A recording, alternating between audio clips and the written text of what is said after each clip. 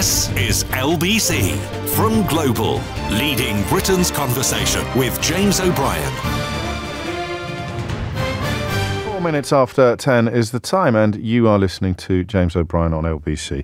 We will wade, I think, straight in this morning to some of the most fractious territory that we ever explore together. I refer, of course, to the continuing situation in the Middle East as Israel continues its bombardment, attacks, offences against the Palestinian people in Gaza, edging ever closer. In fact, I think most people would accept that the case for collective punishment has been made fairly powerfully, although it doesn't fall to us to reach any verdicts about that. And the comments from Joe Biden over the weekend that I think are really important. The problem is when so many people have been killed, that conversations about the future or about diplomacy or about politics or about philosophy can sometimes feel almost crass, can't they?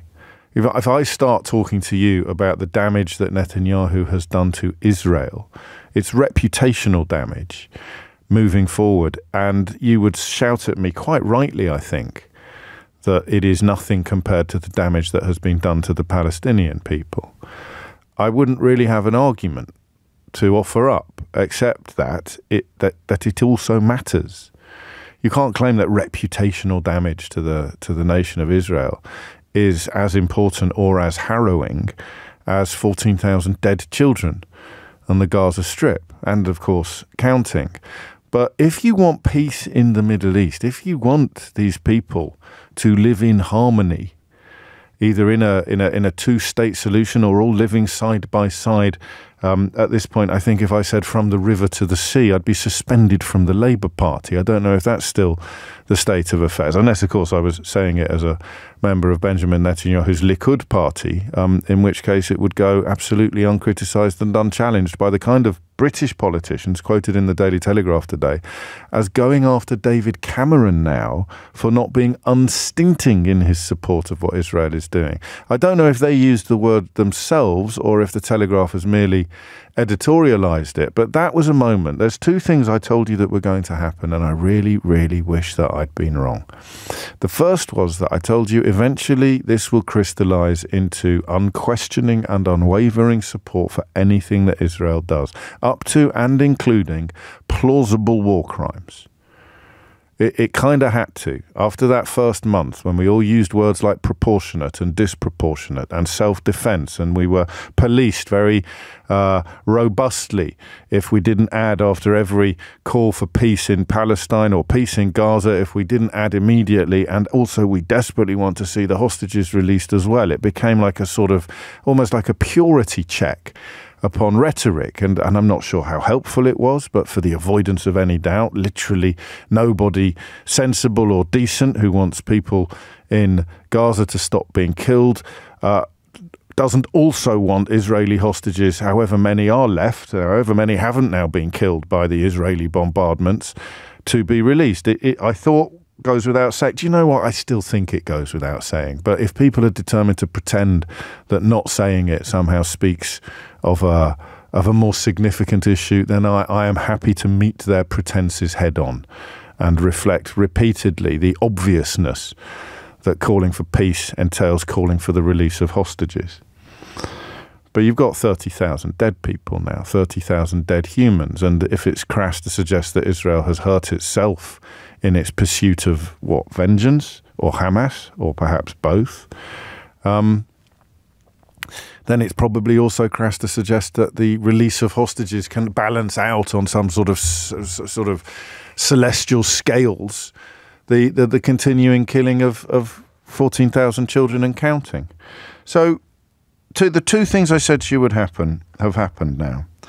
The first was that eventually all of the, and I don't know what words are best to use here because I don't know who really takes offence at this. If anyone knows how easy it is for people to take offence at a bloke on the radio being proved right about stuff, then it's me. But I don't know how you can take offence at this.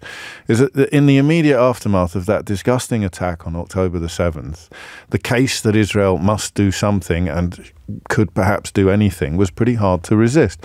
But it became clear pretty quickly that the hopes of a proportionate response were rash, were vain, and that Netanyahu was hell-bent upon a course that would please some of the members of his own cabinet, including, at least one cabinet minister who's been convicted effectively of terrorist support. In order to keep them sweet, he would flirt with the kind of characters that were saying we should drop a nuclear bomb on the Gaza Strip, or we should raze it to the ground, or we should eradicate all of them. So the notion that it would be in any way measured or stinting or proportionate seemed to disappear fairly quickly. And what replaces it? Well, you have two choices at that time. You either do what I do, which is adjust your attitude as the facts change. Well, ask the questions like, how many dead is too many? Ask the questions like, where do they go? Ask the questions like, what is the end game? And realize that in the absence of proper answers to those questions, you have to change your attitude. Or you don't change your attitude. That's option 2. And if you don't change your attitude, then you move from saying it must be proportionate, it must be measured, it is justified, it's self-defense, and then you watch what's happened subsequently, and it's none of those things. You have to, and this I think is where a lot of the media machinations coming out of Israel have been very successful. You have to go to a place where you say they can do whatever they want. Israel can do whatever they want. Netanyahu can do whatever he wants. The cause is sufficiently just. The grievance is sufficiently great. The wound is sufficiently raw to justify Benjamin Netanyahu killing an unspecified number, or rather the army that answers to him killing an unspecified number of Palestinian people. And I don't think you can argue with me yet about the obviousness of that being where we are now. We are now divided. Those of us who have an interest in the issue, whether we have skin in the game or not, we are now essentially divided between anybody who recognized the necessity and rectitude of Israel responding robustly and militarily to the terror attack of last October. We are now divided into two camps, aren't we? We are now divided into you can go too far and you have, versus you can't go too far, so you won't. That's it, right? That you either accept that Israel can go too far and almost certainly has, or you argue that Israel cannot go too far. And that takes us back to late October of 2023, when callers would ring in and balk almost at the question of how many deaths is too many deaths. And I don't know about you, but my goodness me, I heard the echoes. I heard that question resonating through my mind when I heard Joe Biden's comments this weekend. Remember that question that I think became a really pivotal point in our pondering of these issues, our conversations about these issues. How many dead is too many? Is it 10,000? Is it 20,000? Is it 200,000? How many dead is too many dead? At what point does the world turn around and say, enough? And now listen to Joe Biden this weekend. What's happening is he has a right to defend Israel, a right to continue to pursue Hamas, but he must pay more attention to the innocent lives being lost as a consequence of the actions taken. He's hurting, in my view, he's hurting Israel more than helping Israel by making the rest of the world, it's contrary to what Israel stands for. And I think it's a big mistake. So I want to see a ceasefire. And there it is, really. Biden concluding that 30,000 is too many. There's another clip I saw at the weekend where he actually said he can't kill another, or they can't kill another 30,000 people. So 30 minutes after 10 is the time. That was the second thing I told you that would happen. In that partly because of Netanyahu's personality and partly because of his political jeopardy, the damage eventually being done, or the damage is too mild a word, isn't it? But the deaths in Gaza would eventually start damaging Israel on the world stage. And I think that's happened now.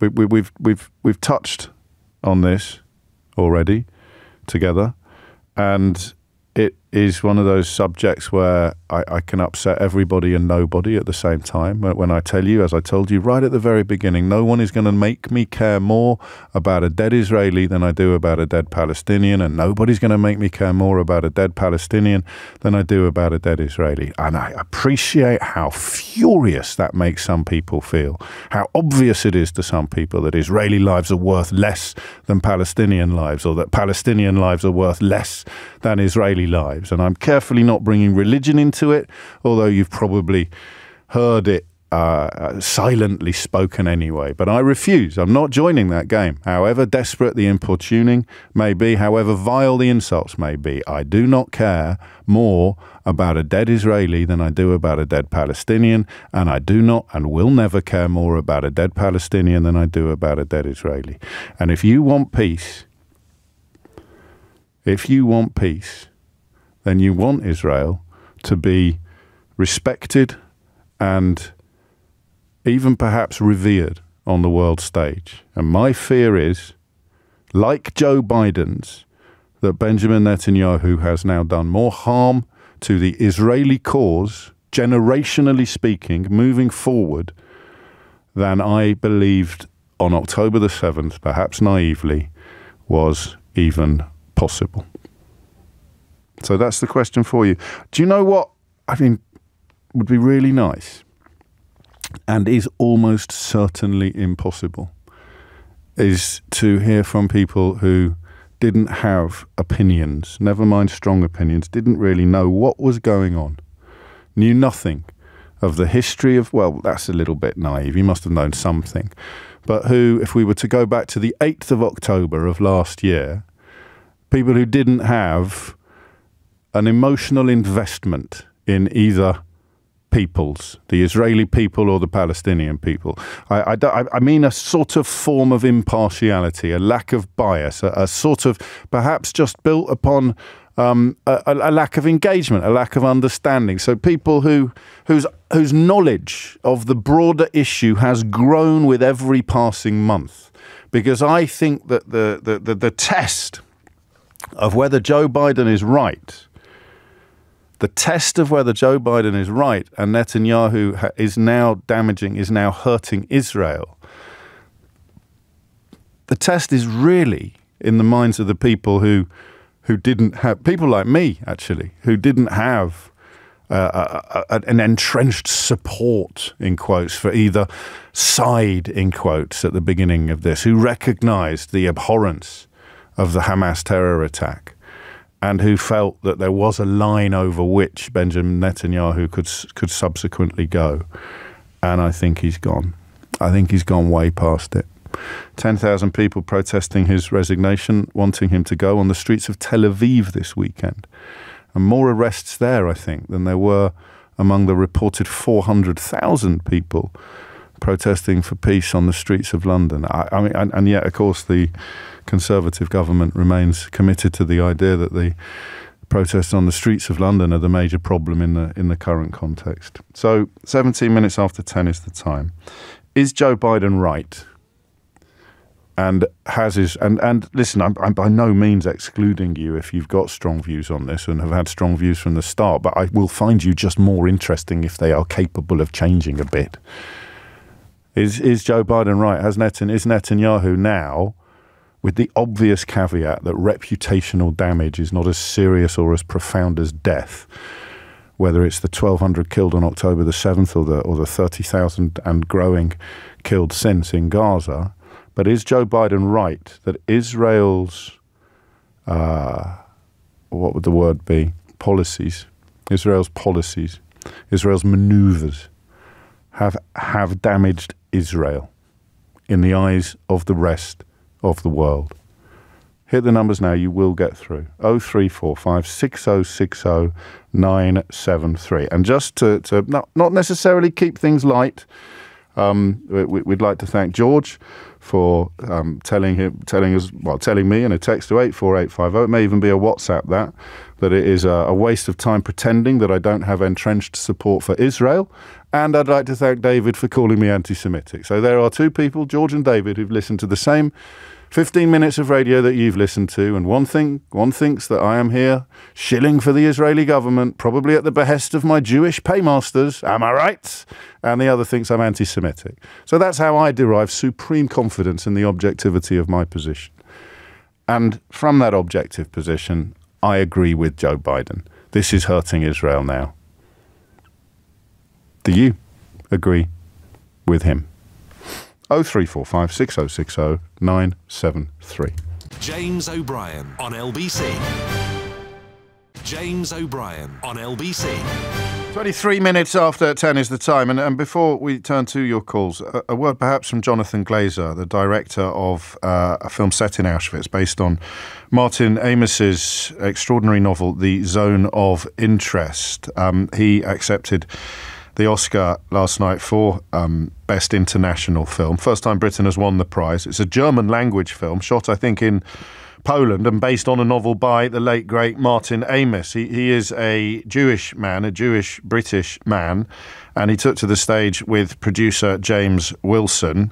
I think the producer James Wilson has previously spoken about the dangers of selective empathy, as in something I just touched on a moment ago, the idea that you feel sorrier about one sort of death than you do about another. But it was the words of Jonathan Glazer that perhaps resonate most and nudge us towards the question that I'm asking you about Joe Biden's comments over the weekend.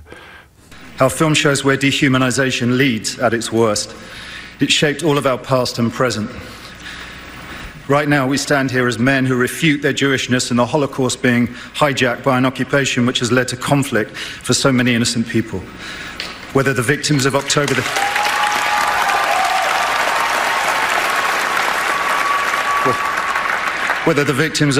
7th in Israel, or the ongoing attack on Gaza, all are victims of this dehumanization. How do we resist?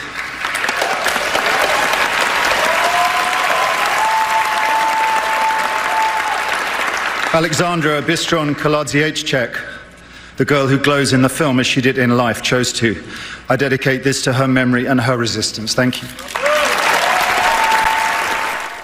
Extraordinary words, and the Oscars are an enormous event on the world stage, and a Jewish-British director there describing himself as refuting his Jewishness and refuting the Holocaust being hijacked by an occupation which has led to conflict for so many people. So if you didn't know much about this before October the 7th, which he cites, whether the victims of October the 7th in Israel or the ongoing attack in Gaza, highlighting the importance, if not the ease, of feeling deaths from both populations with equal horror. So, do you agree with Joe Biden that Benjamin Netanyahu is now, and has been for some time, hurting Israel? Shahad's in Derby. Shahad, what would you like to say? Hi, James. I'd just like to add, this conflict's been going on for a number of years, and since October the 7th, if there's anybody that's really got a balanced view, it's yourself. And I really enjoy listening to your program and listening to your balanced view. But the thing is, Joe Biden's too little too late. He should have said this right from the offset. What did he expect? That, Israel's going to bomb Gaza and kill 1,000 or 1,500 people and go back again? It's a complete atrocity. I would. But you can't. This is, oddly now, it's a retrospective discomfort that you're prompting in me, rather than a looking forward discomfort. So the question of how many deaths will be too many was felt like a crass question to ask, but an important one. But I now have to turn that on its head and ask you the opposite question: is what did you expect Israel to do in response to October the 7th? Surely not nothing. No, absolutely. They're going to respond. So what would have been? None of us then, and none of us now probably can answer the question of what would have been proportionate. But we know in our blood when it's not. It's weird, that, isn't it? What would have been proportionate is if America took a stance many, many years ago, same with ourselves and actually try to resolve this conflict, because, war doesn't solve anything. History, Well, it did many years ago. The passage to peace that was being plotted by Yitzhak Rabin and others was done so with the full support of the West, of America. So it's not quite the same to say what you say. And also, I have to remind you that that's not the question that we're asking. No, absolutely today. no. Absolutely. Now it's too little too late. Right. I don't think what Biden or Sunak can do is going to change anything.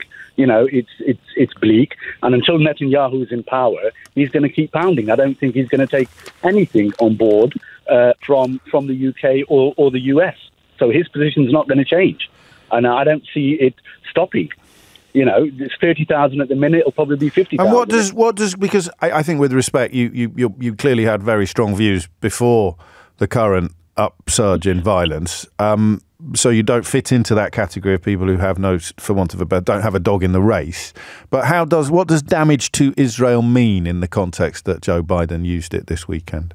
That's new rhetoric coming from. But what does it mean? US. Well, no, I know you're unhappy that he's done too little, too late. But what does it mean? I can't define that. Okay. James. Yeah, I can't define what that means, because that is a major shift in US rhetoric regarding Israel. I'd like to hear somebody define that. Because well, that's what we're asking. I thought you might be able to, but we'll crack on. Have given a free reign to Israel for far too long. And we find ourselves in that extraordinary situation at the end of last week of having a pier, a sort of de facto port being built in the sea alongside Gaza to get aid into a country that was being rendered in need of more and more aid by a bombardment, or by military attacks, bombardments, whatever words you prefer, undertaken due to the military support that the other side, I don't know if it's a conflict anymore, really, in any meaningful sense of the word. There doesn't seem to be much fighting back from the people in Gaza, but the point is that America seeking to send aid in from one end and bombs in from the other, or at least aid and bombs with an American flag on them. Thank you, Shad. Stephen's in Glasgow. Stephen, what do you think? What would you like to say? Oh, hang on, mate. I just looked at the clock. I'll come to you the first after the news. Do you know what? I'll get the hang of this one day. How long has it been now? 20 years? We should probably have some sort of anniversary. One day I will get the hang of this. I'll learn to look at the clock before I look at the switchboard. Stephen will be up first after the news. Before we go there, I'll just read you this, because you probably think I exaggerate stuff. This is from Ben. He says, James, you are a clever guy and you have put it very eloquently and delicately, but what you fear to say is that the USA is controlled by Jews, and so is the UK. You know it, but will not say it directly, ever. Your job brings more benefits than any other, so why would you want to lose it? And so just in case you think I exaggerate when I tell you how squarely the accusations come down between me being anti-Semitic from people like David and me being somehow in the pocket of the secret world controllers who all happen to be Jews, as Ben believes, they are listening to the same program that you're listening to. I sometimes worry that possibly I don't fully explain the sort of twin horrors of that situation to you, but the best way to do so is, of course, with examples. Here's Thomas Watts with your headlines. James O'Brien on LBC. James O'Brien on LBC. 10:35 is the time. Do you remember who were our best Brexit commentators, Brexit contributors in the immediate aftermath of the referendum result? Kieran the van driver was probably the most tireless, because he spent so much time on the road. And he was telling us many years ago what the reality would be, while people like Jacob Rees-Mogg were blowing unicorn fumes up your fundament.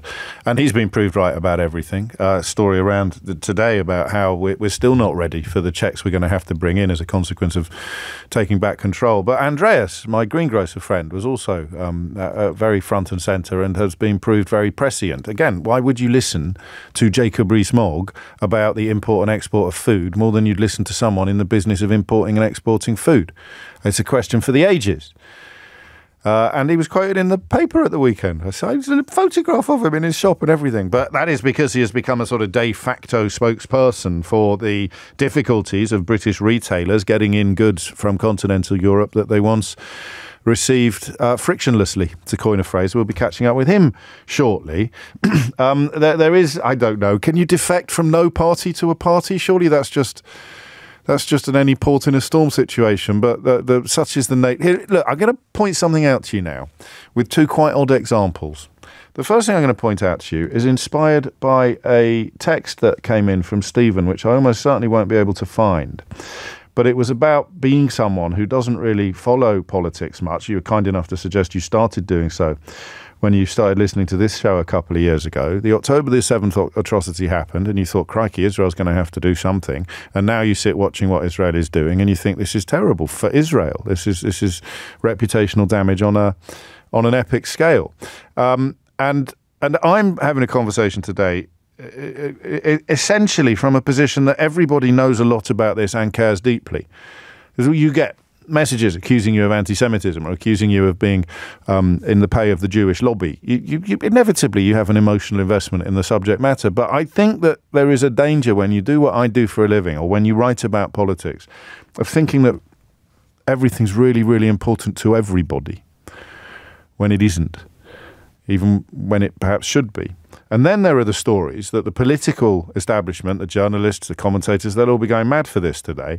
In the great scheme of things, it's absolutely meaningless. A ridiculous human being called 30p Lee Anderson is joining a ridiculous business which calls itself a political party led by a ridiculous man called Richard Tice. It is, if you like, a cornucopia of ridiculousness, a festival of ridiculousness, ridiculous people doing ridiculous things. And so desperate is the British media establishment for copy, and so secretly of a piece are they with the prejudices and bigotries of Nigel Farage, who has some role in the party that Richard Tice leads that I don't really understand. He's probably, I don't know, he probably looks after the bank book or something like that. So that today will be presented to you as an enormous story, because one of them, who doesn't currently have a political party after engaging in base Islamophobia regarding the British politician who routinely faces the highest levels of security threat than any other politician in the United Kingdom, 30p Lee Anderson decided to give him a little bit more Islamophobic abuse. He gets slung out of the Conservative Party, and lo and behold, he finds a home in Nigel Farage's party, which is led by this bloke Tice. And that's the big story of the moment. In fact, they've just wheeled him onto the stage looking like an overinflated plum, while Richard Tice stands next to him looking like a sort of second-rate market trader or fairground barker. So don't make the mistake today of thinking that this is about anything other than an out-of-control ego crashing headlong into a single-figure IQ. But we may talk about it shortly. 10:39 is the time. Back to the question. Oh, and I've got more news for you.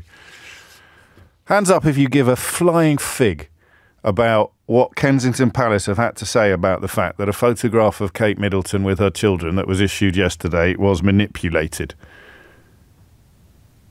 Go on, hands up. Even I went down a bit of a rabbit hole last night. Why on earth, when you're desperately trying to prove that there's nothing to see here, and all of the mad conspiracy theories that people have come up with regarding Kate Middleton's disappearance from public life for the last 2 months are mad conspiracy theories, why on earth would you put out a photograph that had been digitally manipulated so egregiously that I'm just going to say this. The world's major picture agencies issued a kill notice. They said, we cannot use this picture. We are withdrawing it from circulation because it's been manipulated. And the Princess of Wales, which is Kate Middleton, has now issued a statement on Instagram, like a kind of, also she signs it C. I might start signing all my things J. She signs it C. And the statement is this, so hold on to your hats. Like many amateur photographers, I do occasionally experiment with editing. I wanted to express my apologies for any confusion the family photograph we shared yesterday caused. I hope everyone celebrating had a very happy Mother's Day. So the world's major picture agencies last night took the unprecedented step of pulling a photograph from public circulation, a story that, regardless of what you feel about the royal family, will have resonated at almost every level of international journalism. And this lady has responded to it by saying, "Sorry, I was just faffing around on Photoshop. Merry Christmas." There are some stories that leave me wondering whether I actually know what's going on in the world, and that is one of them. Rather more importantly, what is going on in Gaza, in particular, in the Middle East in general, is, it has been suggested by the leader of the free world, Joe Biden, is now doing more harm to Israel than than ever before. And I wonder whether you agree. Stephen's in Glasgow. Stephen, what would you like to say? Morning, James. Hello, it's nice to speak to you again. Likewise. Yeah, I'm one of that demographic you were looking for. I've got no dog in the race whatsoever. Even to the degree that October the 7th was what prompted me to look into Israel-Palestine. I'm 45 years old, yes, and rather shamefully probably knew very limited information about it. October the 7th really prompted me to have a look at it, and you realise I think when you're a child, you grow up and you're told about the goodies and the baddies. Yes. And it's only when you get to kind of adult age that you start to realise there's a lot more nuance in it, and there's a lot more to it than that. Almost and for always. Me, always. And reading about Israel and Palestine becomes very, very complicated, and it takes a long time to get your head around it. For me now, I think Biden hit the nail on the head. I think he's absolutely right. We're now at a stage, and I'm not saying I'm not going to categorise anyone as being goodies or baddies, no. but Israel is falling, or Netanyahu is in danger of bringing Israel into the category where the world is starting to really ask questions and really starting to say, is this revenge or is this retribution? And I think for me, the fundamental difference between the definition of both those words is what the problem is. More people are now starting to look at it as revenge as opposed to retribution, which by definition has inherent limits and is directed at wrongdoing. And the problem with, obviously, Hamas and the invisible nature of Hamas is, where is the end for this? And if you're going to go into a conflict like this, and I think you asked the question way back in October, what is the end goal here? Yeah.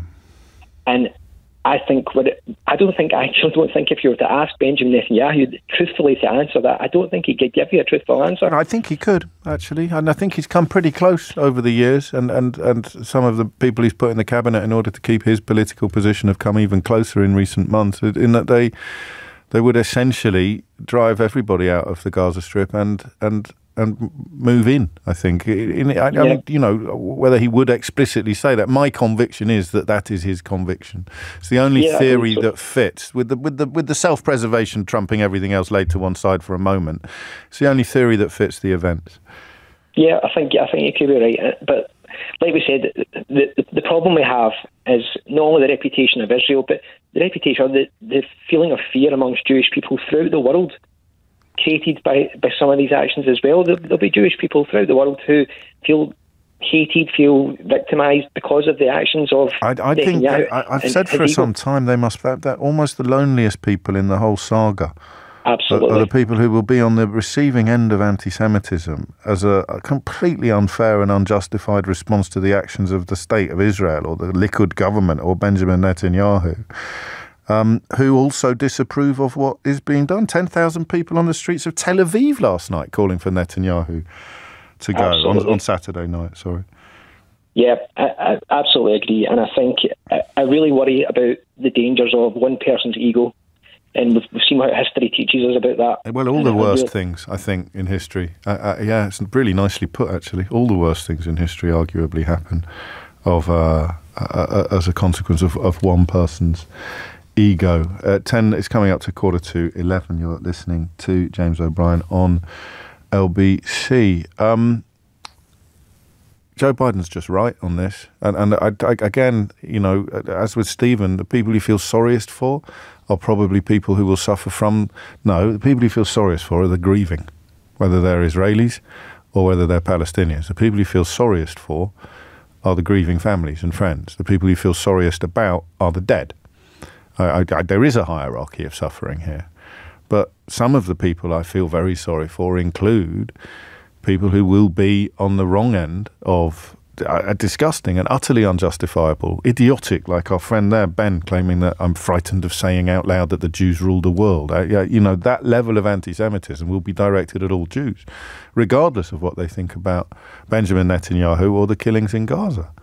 So you lose on both fronts, as it were. You don't have the solidarity, if that's the right word to use, of Israeli certainty, and neither do you have the support of, neither do you have immunity from the disgusting anti-Semitic attacks that are born of ignorance and hatred of what is being done today in Israel's name. And, of course, born of millennia, centuries of prejudice and hatred, generational hatred. It's just a mess. And Biden's right. And if you want to tell me that he's wrong, you know the number, 03456060973.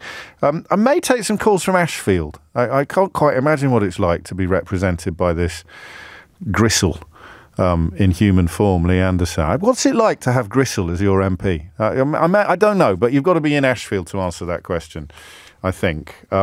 But after this, we're going to have a look at what Brexit has done to people, shopkeepers.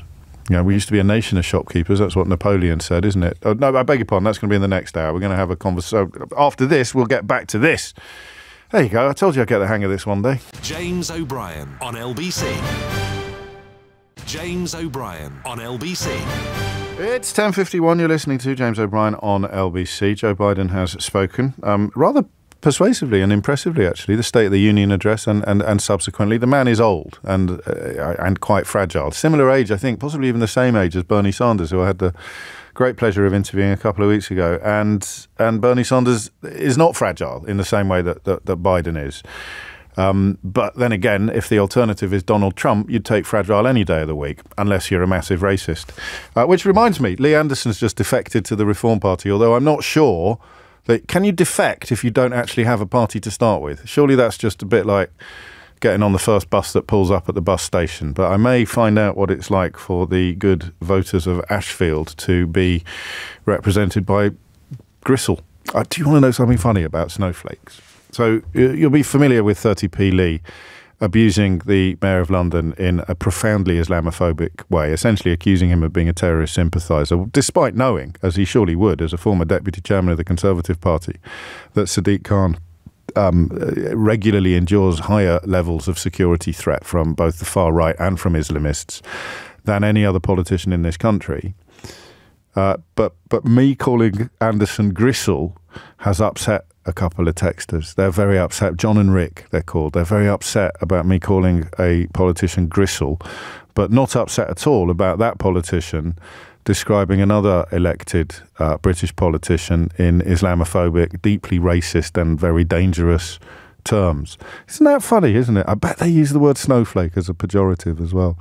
So for the avoidance of doubt, Lee Anderson is Gristle. He is Gristle in human form, but he is also now the MP for Ashfield and a member of the Reform UK Limited Company. What a time to be alive. Az is in Forest Hill to steer us back to the rather more important matters of the Middle East. Az, what would you like to say? James, good morning. How are you? Very well. Wow, you've got a deep voice. Thank you. You're very welcome. Yeah, this your initial question is he doing more harm to Israel now than almost anything?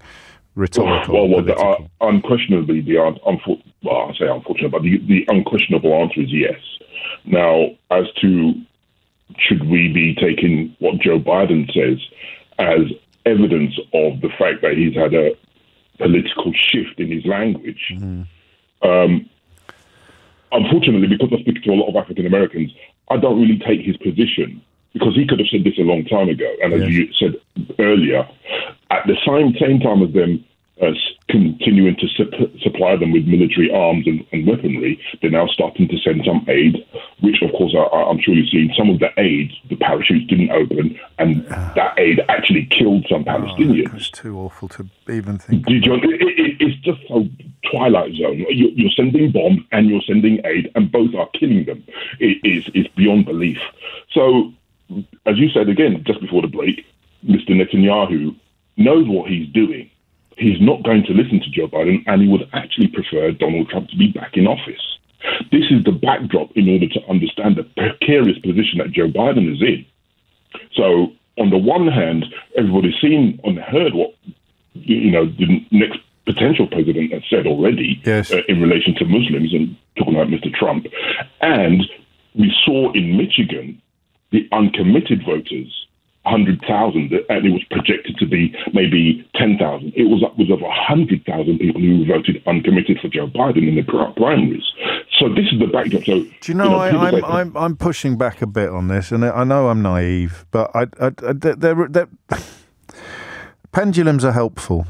right? And wrongly, probably wrongly, Biden could have moved further much sooner, and the historical backdrop to this is an almost unstinting support for Israel, while a fig leaf of material support through aid for Gaza has been in place for years. It's more than a fig leaf if you're there, but in terms of international relations and perceptions, it does seem hypocritical to be providing one side with arms and the other side with flour. But exactly. And I take all of that. I do understand all of that. I also understand the historical necessity of safeguarding the existence of Israel, almost the prioritizing of that above everything else in the region. I understand that intellectually. I'm not here to have the moral argument. And in that context, there comes a point where post-October the 7th, you are supportive of Israel's response until you are not. And I do believe that he has sincerely reached that point where he is not. I don't think he's doing it because of domestic electoral calculations, and I don't think he's doing it cynically. You can certainly tell me he should have done it sooner, and I wouldn't argue with you today, but I don't think he's doing it dishonestly. He has reached the point where he can no longer support the response. And I thought the earlier caller distinguishing between retribution and revenge probably pinned it down perfectly. Well, in that context, then, James, you'd have to say then if he now has reached a position where it's now his position has changed, what is he doing in order to back up his rhetoric? Well, he's speaking very robustly, both privately and publicly, and sometimes somewhere between the two, given the nature of roving microphones. And he's putting the port on the seafront. He's building the port. I mean, it seems odd. It seems almost sort of worthy of Jonathan Swift, as you've pointed out, sending in a flower from one end and ordnance from the other. But he is doing a hell of a lot more this month than he did last month. And again, that's not an opinion. That's just counting. Now, that is counting, but what happens then if, after building this new facility to do whatever they think it's going to do, what happens if there's suddenly friendly fire and the Israelis destroy it? Then what? Then you're going to be into another... We've got enough to deal with without hypotheticals, exactly. however complex they may be. Exactly. But in your own words, for someone who is unpersuaded that Netanyahu is damaging Israel, either because they cannot see Israel as ever going too far or ever doing wrong, and we know there are plenty of people in that category, both inside and outside the country, the nation of Israel, that to persuade them that Netanyahu is damaging Israel, you would say what? Oh, well, you just have to look at the Israelis who are protesting on a regular basis to have him removed from office. And they were doing that before October the 7th. God, I'm in that mood again today. I do apologise. But they were doing that before October the 7th. This is the anti-Netanyahu movement that lost traction after October the 7th. I'd probably point to the International Court in The Hague or something like that as evidence. And therefore we have to then take a look at what South Africa are doing again. They've referred Israel for the second time. And if you listen to what the foreign minister says, Dr. Naledi Pandor says, any South African who has gone to Israel to fight alongside the IDF, when they return to South Africa, they are going to be arrested. So this is where the moral... And that is where the British and American public are perhaps being rather let down by their media or by our media, because we're not getting anything like the same pictures, reports that you would be getting in other countries, because you would probably be shocked at where both international public opinion lay on this and also domestic public opinion. Domestic public opinion has for some time been swimming violently against the tide of Conservative Party policy. And let's be fair, Keir Starmer's not that far behind Conservative Party policy, although he's put some clear blue water in there subsequently. It is a frankly tragic state of affairs, and one in which I make no apology for feeling sorry for the Israeli people being so profoundly let down on a generational scale by Benjamin Netanyahu. Thank you, Ad. James O'Brien on LBC. I think I'm going to give myself a little pat on the back for trusting my instincts on that story about the photograph from Kensington Palace. I just couldn't get worked up about it. Even after the international press agencies pulled it, I just thought, look, it's just unlikely to be. My goodness me, those rabbit holes are fascinating, though. I just can't quite see it. But oddly, they have achieved the impossible in that they have made me wonder whether there is something more serious going on, because their response to the mess has been so pathetic, culminating today in the Princess of Wales posting on Twitter, like many amateur photographers, I do occasionally experiment with editing. I wanted to You don't experiment with editing on a photograph that, I'm doing it again. I start off saying I'm not interested in something, and then the more I talk about it, the more interested I get. That's right. I mean, that is why I've got this job. I'm about to do it with 30p, Lee. I bet you 10 pence. No, actually, let's get it topical. I bet you 30 pence. I bet you 30 pence that when I've finished explaining why I'm not remotely interested in Kate Middleton's photography skills, I will move on to it and end up interested in it. I'll move on to explaining why I'm not remotely interested in 30 pence Anderson infecting to the Reform UK company. And by the end of that, I will actually be quite interested in it. So what you can't do is say, I'm just experimenting with some editing. I'm just messing around on Photoshop. You can't do that if the photograph is designed to dispel claims and criticisms that there is some mad conspiracy afoot at the palace to explain why you haven't been seen in public for months. The one thing, what you do then is first of all, you get in a proper photographer to do it straight down the barrel with absolutely no room for quibbling or problems whatsoever, and then you put it out utterly undoctored, unmanipulated and untouched. There you go, you can have that for nothing. People charge thousands of pounds for this sort of crisis comms advice and PR. You do not, when you're issuing a photograph designed to dispel rumours that there's something dodgy going on, you do not deploy dodgy technology to manipulate the photograph that you are issuing in order to dispel rumours that there is something dodgy going on. Thank you very much. That's the end of my TED Talk. And now to 30p Lee Anderson, who I believe is still talking at the press conference to which we now cross live. So you don't think that Richard Tice has got the minerals to be a proper politician? I don't think he is a proper like I say, Patrick, I think he's a pound shop Nigel Farage, and every time he opens his mouth recently on whichever media platform, he's coming across as the Reform's answer to Diane Abbott. I'm sorry, that's from yesterday? A few weeks, I don't know. That's before they put him on the payroll. That was him talking about the bloke who ostensibly leads this limited company that is ostensibly a political party before he got put on the payroll. He is now on the payroll, and this is him speaking now that he's on. So when he wasn't on the payroll, Tice was a pound shop Farage who didn't have a proper political party. This is not a proper political party, by the way. This is a company. So 30p Lee Anderson, not on the payroll of Reform UK Limited, says this is not a political party, by the way. It's a company. I would say he's not Nigel Farage. Do you know, by Lee Anderson's standards, that counts as a clever observation. He's absolutely right. Richard Tice is not Nigel Farage. Well done, Lee. Well done, mate. Seriously, that's progress. He is definitely not Nigel Farage. Neither is he Christopher Biggins. You could have said that as well. He's definitely not Christopher Biggins. Well done, Lee. Seriously. In fact, if you just did a long list of people that Richard Tice is not, no one could fault you for being wrong, could they? So when he wasn't on the payroll, he said he's just not Nigel Farage. He's a pound shop Nigel Farage. Fast forward to this morning, 30p Lee is now on the payroll. And this is what he's got to say. I will start by saying I want my country back. Over the last year or so, I've had to do a lot of soul searching on my political journey. And it was laughing. And I don't expect much in politics other than to be able to speak my mind. Who's laughing? Bloody everybody, mate. At least, I mean, say what you like about the lad. No one can fault his loyalty.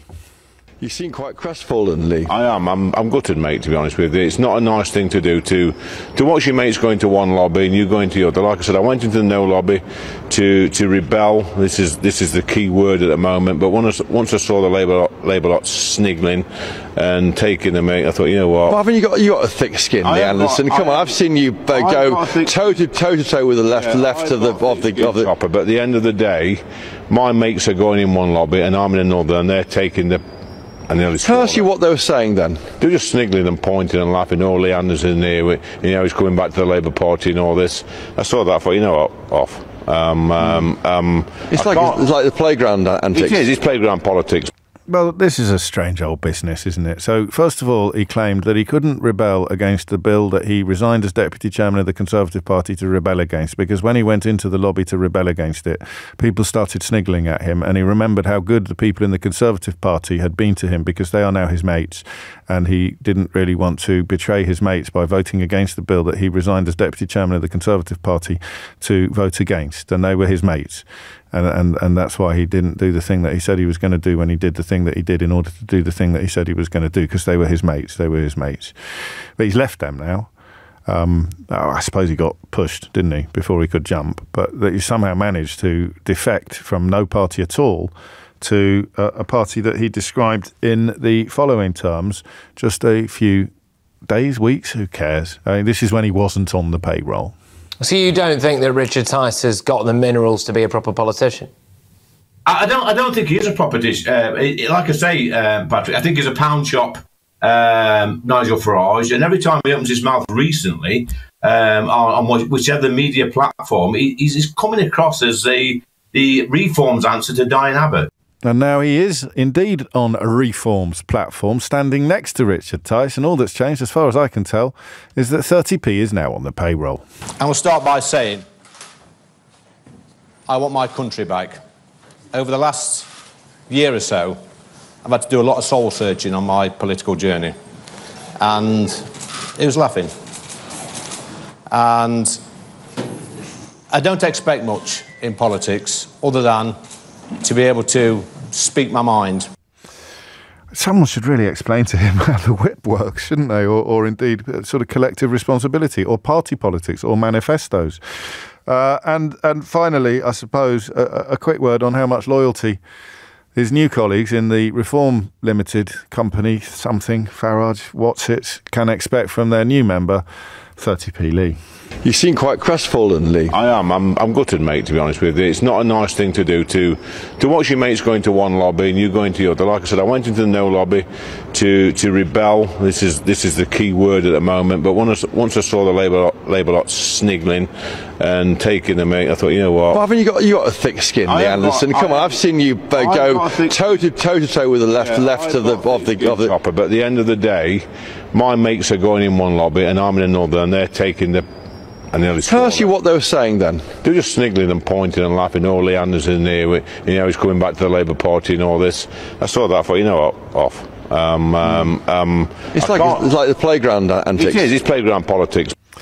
What a turnip, honestly. It's quite extraordinary. And of course, the only thing he used to be known for, I still don't know if there's a phone in here. I enjoyed my sort of cliptastic tours of recent history. It is frankly extraordinary that you can move when you're not on the payroll from sticking the boot in to the entire operation to joining it when you are on the payroll, despite your mates in the party you've been chucked out of for Islamophobia and racism.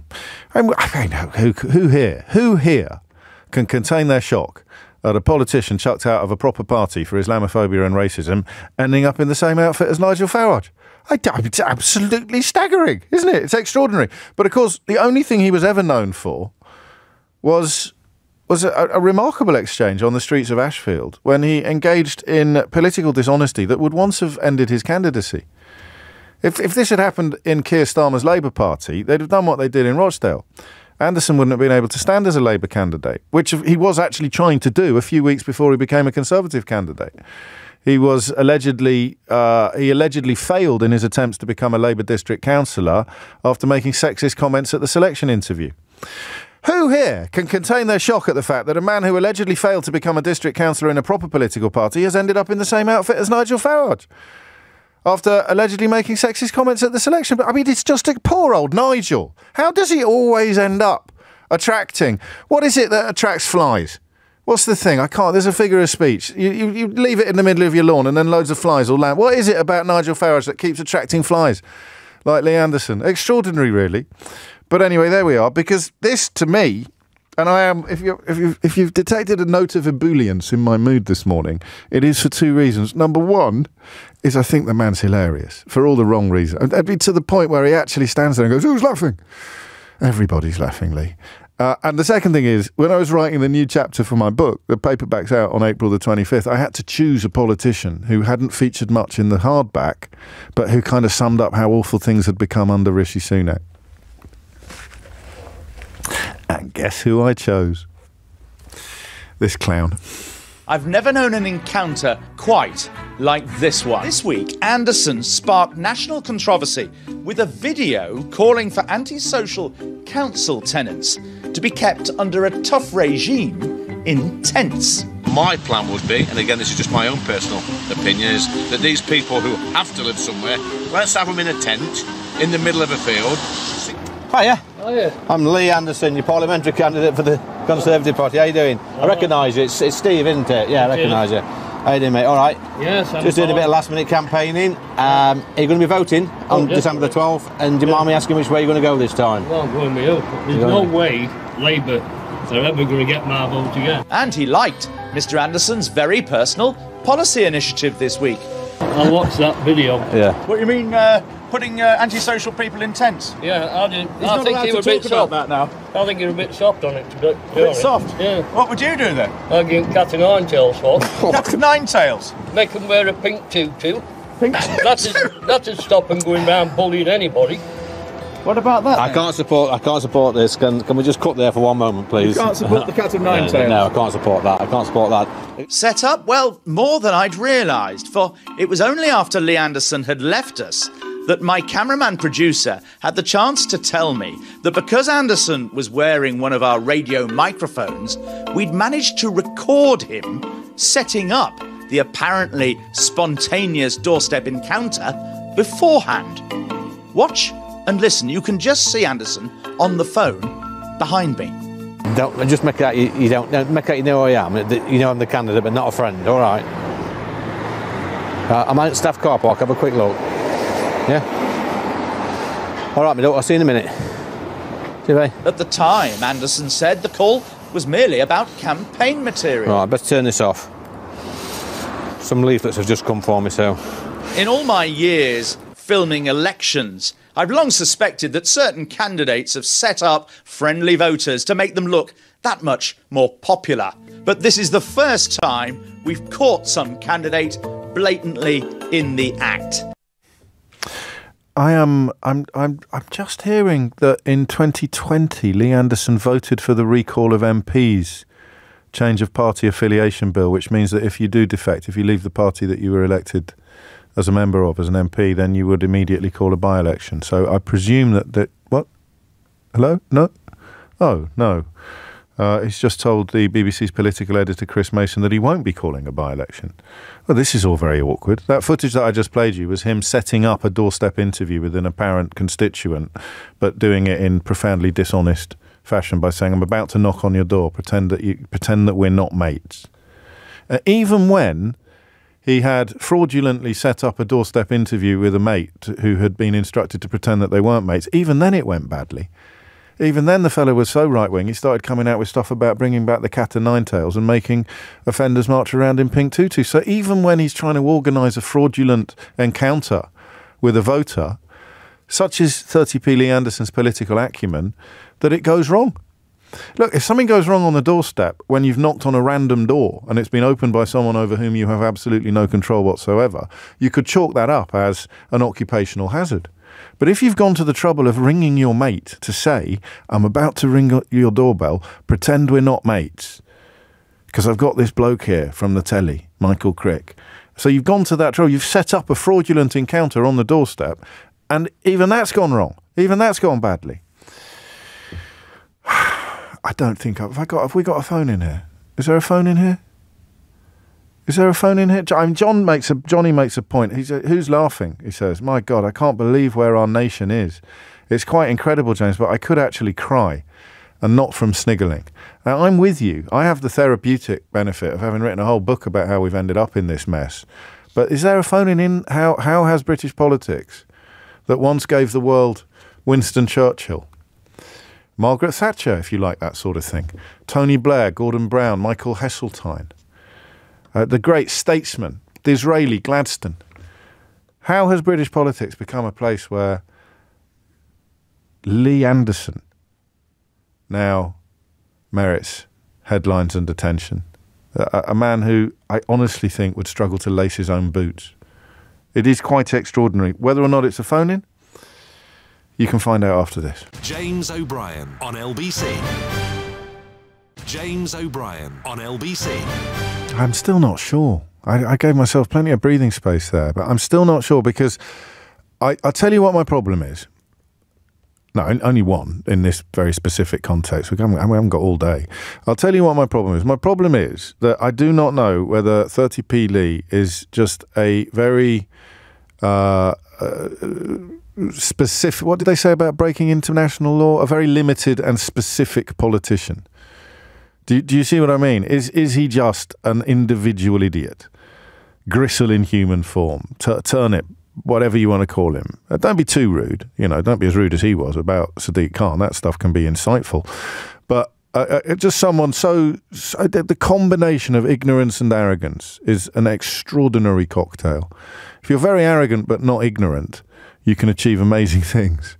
If you're very ignorant and not arrogant, no one will ever know you exist. But if you're very ignorant and very arrogant, then the combination is utterly intoxicating. So this fellow wanders around with all the tact and intelligence of a tin of shoe polish, and he thinks he's a sort of political visionary. That's what I mean about not knowing. I don't know whether he is representative of a broader malaise or whether he is just a very extraordinarily awful human being. Do you see what I mean? And I think that might be a phone-in. I think that might be a phone-in. Is he simply a very specific moment, an extraordinary, awful individual, all right? Or is he evidence of a broader malaise? Now, I have to tell you, I've written a couple of thousand words for the paperback edition of my latest bestseller, which is out on April the 25th, in which I do essentially portray him as evidence of a broader malaise, but very much symptom, not cause.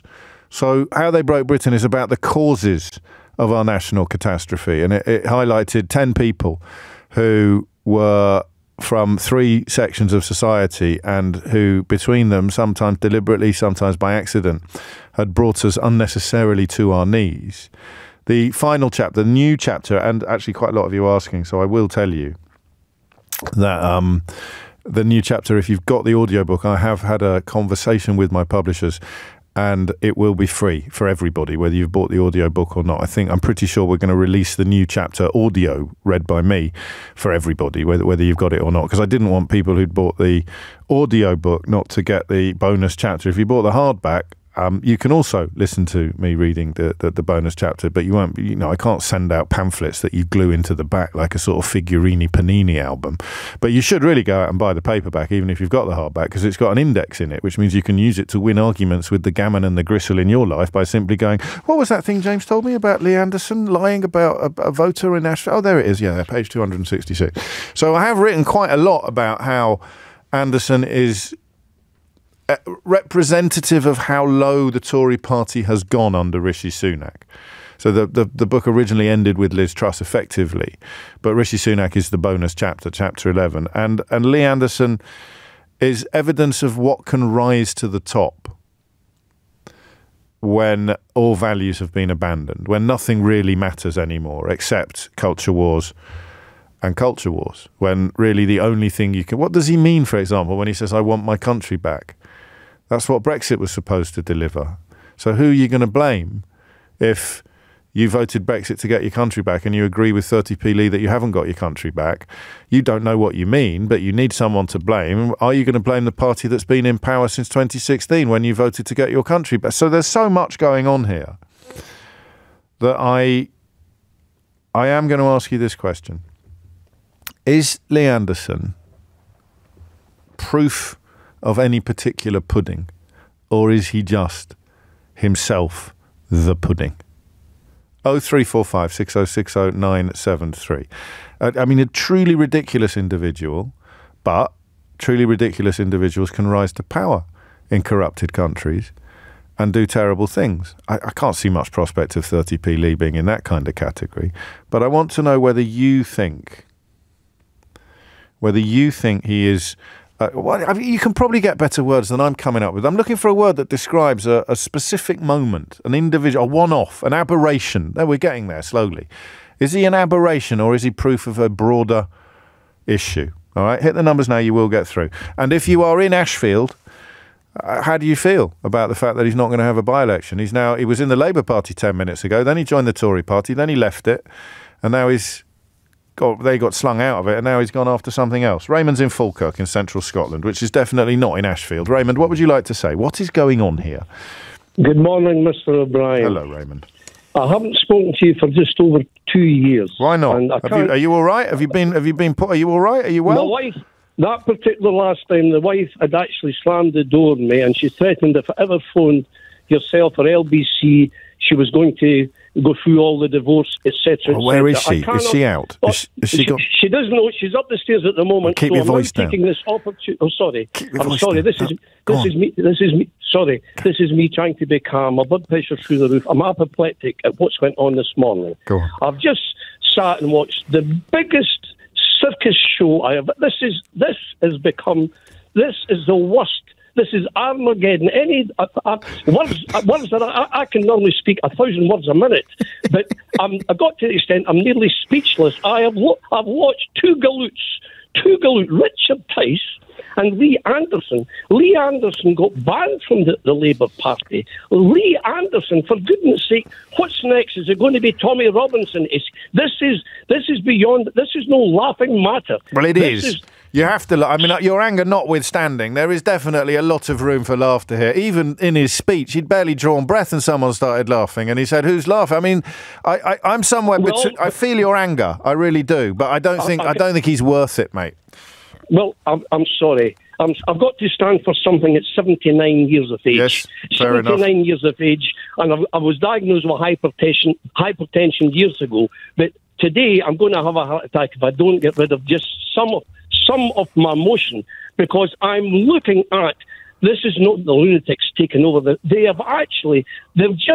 I saw his attitude being asked a question from someone from Sky, I believe, called Beth Rigby. Yes, she's good. And I go back years ago when we had the Brian Waldens, the people... Don't start slagging off Beth. I like her. I think she's really good. I think she's great. Oh, thank goodness for that.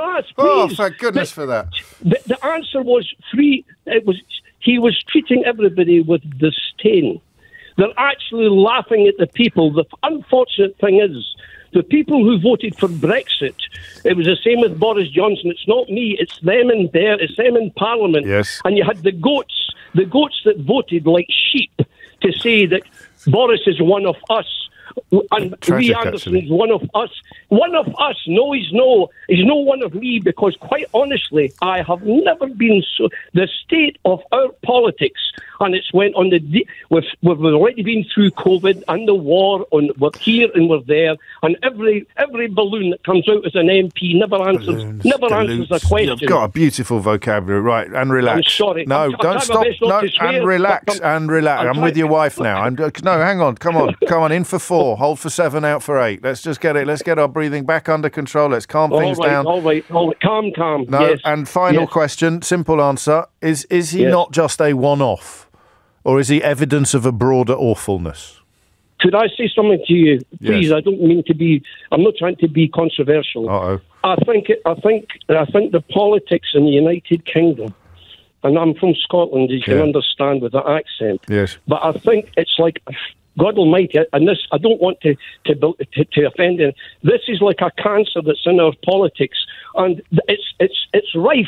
It's everywhere. It's everywhere. If you look in the streets, lawlessness. There is nothing working in this country, and the buffoons have got the effrontery to say, as I say, who's going to be next? Tommy Robinson, because it can't get any worse. I don't know that you took my exhortation to breathe there and to calm down, but the question of whether or not, because, why are you talking about it? A lot of love coming in for you, Raymond, actually, even if your wife's very cross with you. But, as Ian points out, you didn't really keep your voice down either, so I think she'll be aware that you've been on the phone to that LBC again. But a lot of people saying you speak for them, and yet not answering my question of whether or not, because why are you talking about him? Answer, hand on heart, because I think he's hilarious. unintentionally hilarious. 30p Lee, from the minute he popped his funny little head above the political parapet, has been making us giggle, sniggle and smile like few other politicians have ever managed to do, entirely unintentionally.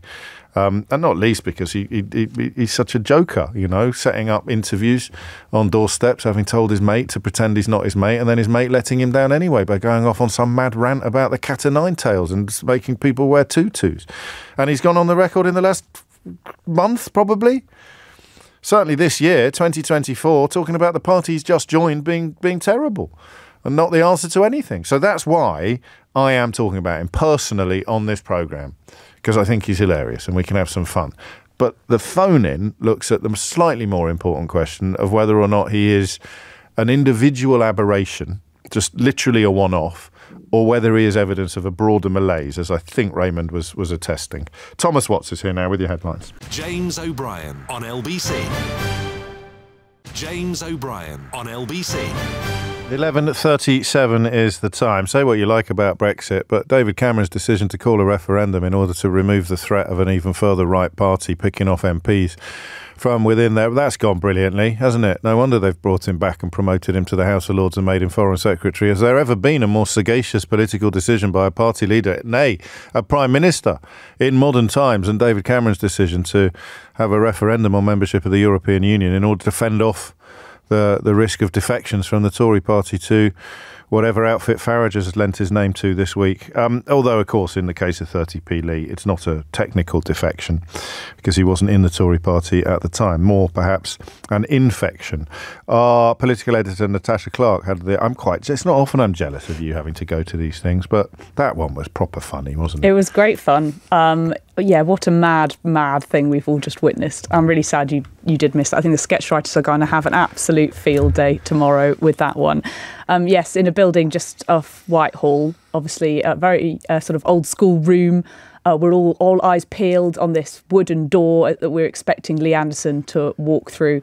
And he does. A smattering of muted applause from the back of the room, and we all just turn to look at him.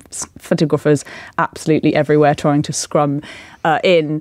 And yes, he started off by asking us all why on earth we were giggling at him. I want my country back. Over the last year or so, I've had to do a lot of soul searching on my political journey. And he was laughing. And I don't expect much in politics other than to be able to speak my mind and speak on behalf... Is that you, Harry, laughing? Speak on behalf of my friends, family and my constituents. Now, I might not know a lot of these long words some of the people use in Parliament, but I know a few short ones. But unfortunately, this sometimes leads me to be labelled as controversial in my opinions. But my opinions are not controversial. There are opinions which are shared by millions of people up and down the country. I'd quick word for David, who had quite an unpleasant experience listening to that initially, because he started laughing when he said, I want my country back. And he's laughing out loud. And then Lee Anderson said, who's laughing? And David, I don't know if you've ever had this. I sometimes have it when I wake up in the morning and the radio is my alarm. And it sort of invades my dreams, Natasha. Yes, and I get have to work, that too. And sometimes I forget, did I hear that on the radio or did I dream it? He thought that the television was talking to him. David thought when 30p Lee said, who's laughing? David was actually laughing.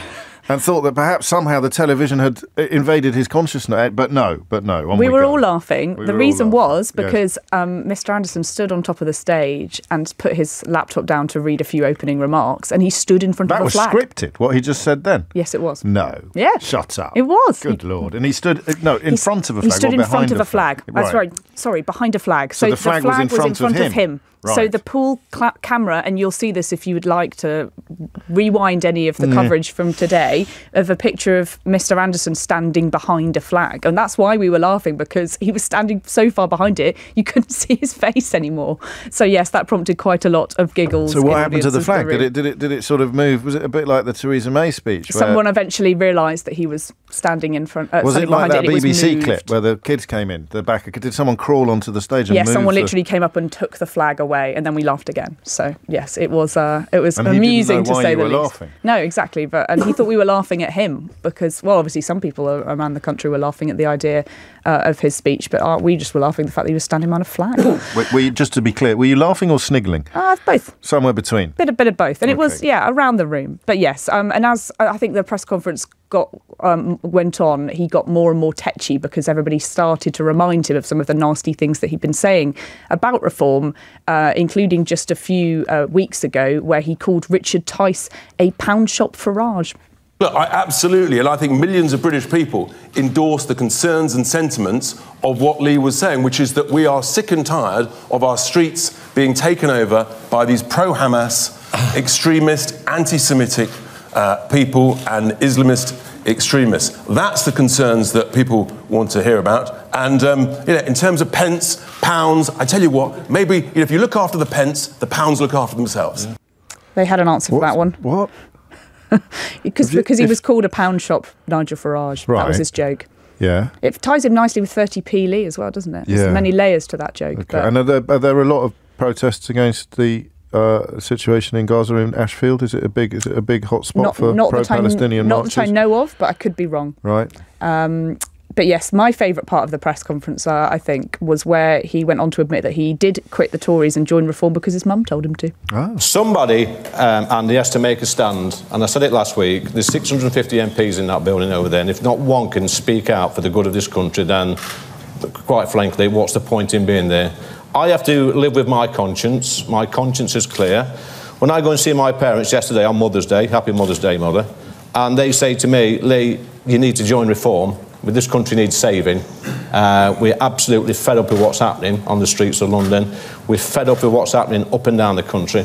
We're just fed up. We need change. If my parents are saying that, then I can sleep well. Right, quite frankly. Because his mum told him to. Happy Mother's Day, Mother. Happy Mother's Day. May I just also take this opportunity to say Happy Mother's Day to my mother.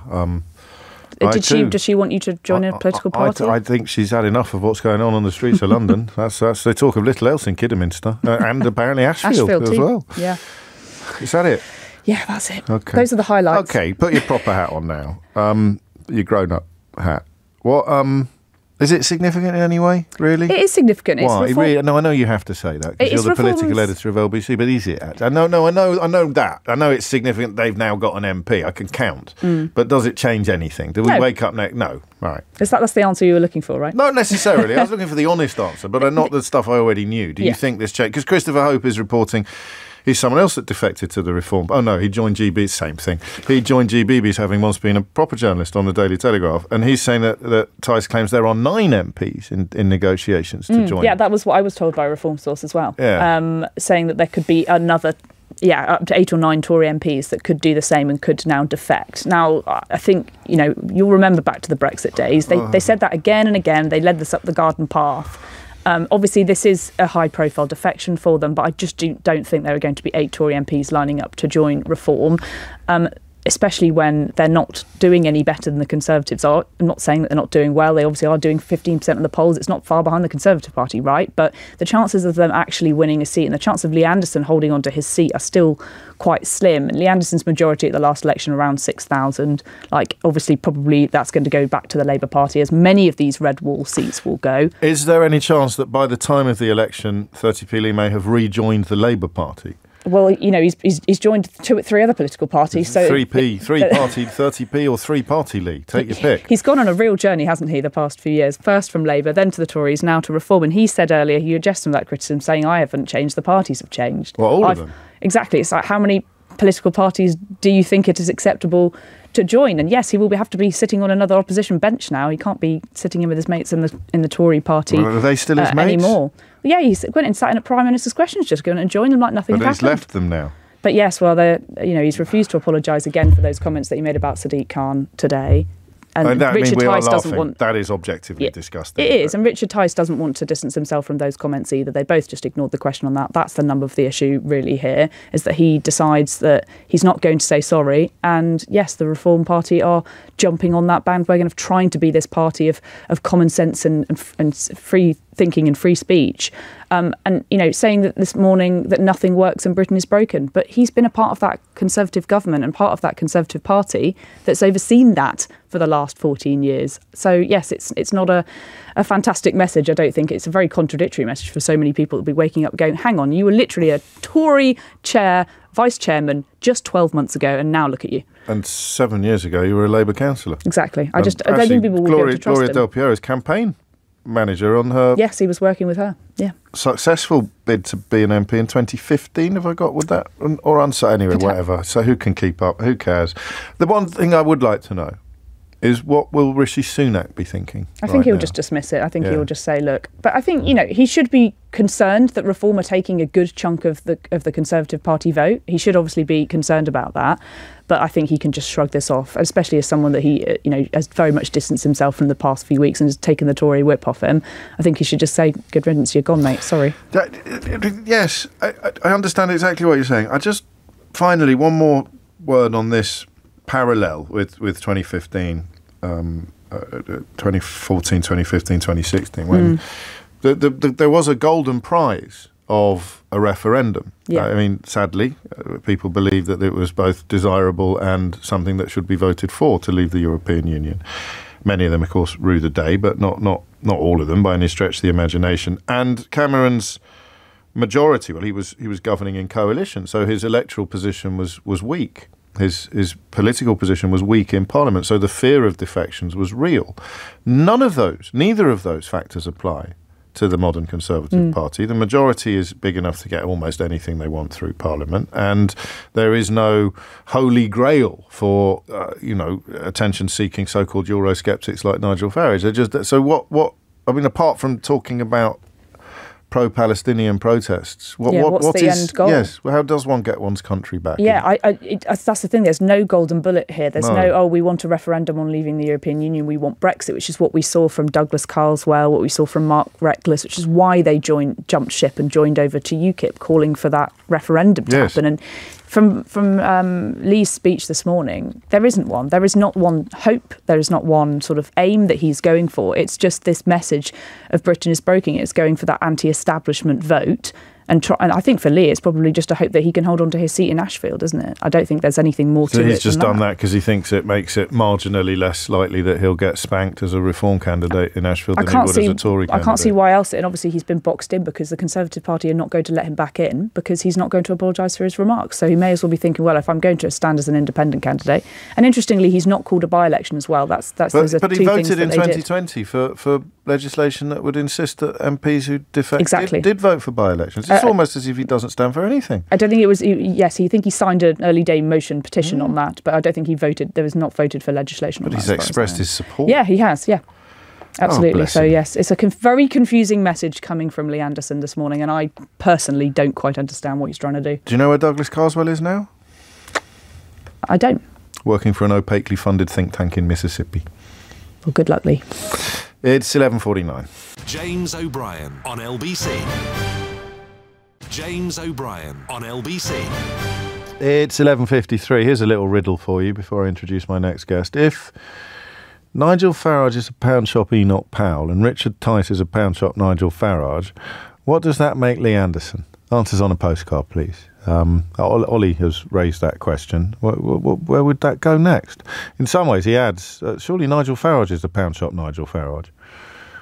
This is all too confusing for me. Thankfully, Andreas Georgiou is here to steer us through an article published at the weekend about the difficulties that retailers in the UK are having getting their hands on goods that were once very easy to get their hands on. It's a nice headline and a nice picture of you, Andreas, not a sausage.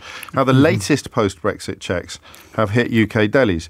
Now, you were one of the people that was ringing into this programme 7 years ago to tell us about problems that were on the horizon. Are they now here? Well, they're here now, and I mean, what we're seeing now is the business end of the deal that was signed by Boris Johnson and David Frost.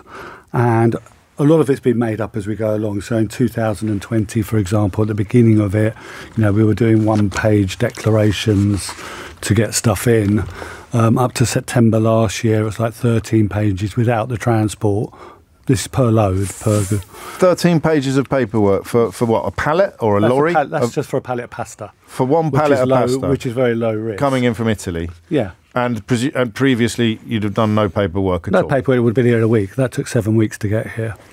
And what we're seeing now, for example, is under this sort of new rules which came in on the 31st of January, is what was supposed to be a much easier way of doing things. So they've dressed it up as a fuss-free thing, where in fact it's actually, because there's no paperwork involved, it's all online, but you're still doing the paperwork and uploading it. You're just doing it on a screen rather than on doing paper. a screen and whatever. Yes. But what that now... Red tape, we could call it, though technically no, not but there paperwork. isn't any red tape, James. No, of course there's no red tape. Sorry. No red tape. No. What is it? So what it means ribbons. now for the independent sector is that we're disproportionately affected.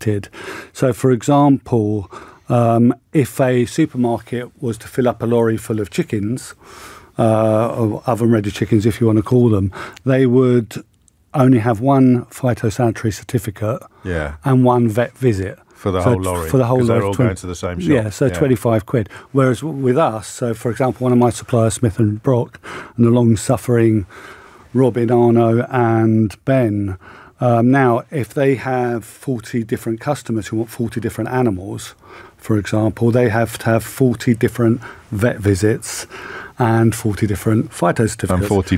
And 40 bills. So this is expensive, and there was no infrastructure put in place. When this deal was signed and done, I don't suppose the British government spoke to the French government about... You've preempted my question in a way, which is whether or not they would have... And I know we're not talking about the brains of Britain when we remember who was responsible for negotiating this, David Frost chiefly, and at Boris Johnson's behest, with Dominic Cummings hanging around in the background. Would they have had the first idea what they were actually offering? I mean, remember when we spoke in 2018, the Brexit Secretary had no idea the majority of our food came through the tunnel. He was taken by surprise. Taken by Dominic Raab. So what that kind of, and what they didn't take into account, that France has a chronic shortage of vets. Right. And also nothing was put in place with the French government. Obviously the French government are probably slightly peeved with the British government, particularly with Boris Johnson's comments about Macron, but they're being really rigid. So if something gets to the port, it has to wait for at least 24 to 48 hours to be checked before it leaves. So no goodwill. No appetite from government, because you can't fix a problem until you admit that you've got one. No one's going to do business with this current government now. No. I mean, we have to hope that something changes. And with that, but nothing was put in place. So, for example, Arno in France had to go and find how to do this. Got it. There was nothing in place. And then, I had a circumstance in November where I was trying to import my panettones, of which you got one at Christmas, I believe. I did indeed, full disclosure. Very delicious it was too. Fantastic. Now, that took 14 days for me to get them in. And thank God for Jackie and Tess at European Specialty Salads, because they really went overboard. But we shouldn't have to be doing this. And is there any light at the end of the tunnel? There's absolutely none. Oh. I mean, and we can only hope that a change of government will see a softening of relationships. But as it stands at the moment, we're literally stuck. And a lot of stuff isn't making it to the shelves. There's a lot of delays. So some of the other people in the same line of work as you who are quoted in this article at the weekend talk about reducing the supplies that they've got on their shelves, stopping product lines. And that's David Joseph of Panzers. Panzers is an institution. It's not just a shop. Yeah, absolutely. And I mean, I've had a lot of conversations with David and with Camille, his partner. And because the suppliers are saying we're just not doing this anymore. It's just not, it doesn't matter how much we love you, it doesn't matter how far back our relationship goes. I can't do this anymore. The goodwill is waning. I mean, it's also the other way. I spoke to Eurologistics, a company that handles freight going in and out. I mean, last week, they said generally they used to get 40 Arctics leaving Britain with produce. Last week they had 6. And another thing that's stopped now is, there used to be like 30 or 40 little vans go over to France on a Thursday and Friday to load up for those little lovely French markets and whatever.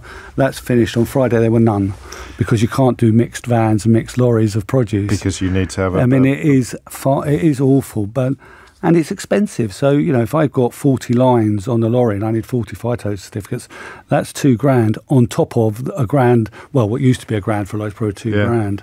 And then we've got worse to follow. We've got the physical checks that are due in April, the security checks that are due in October.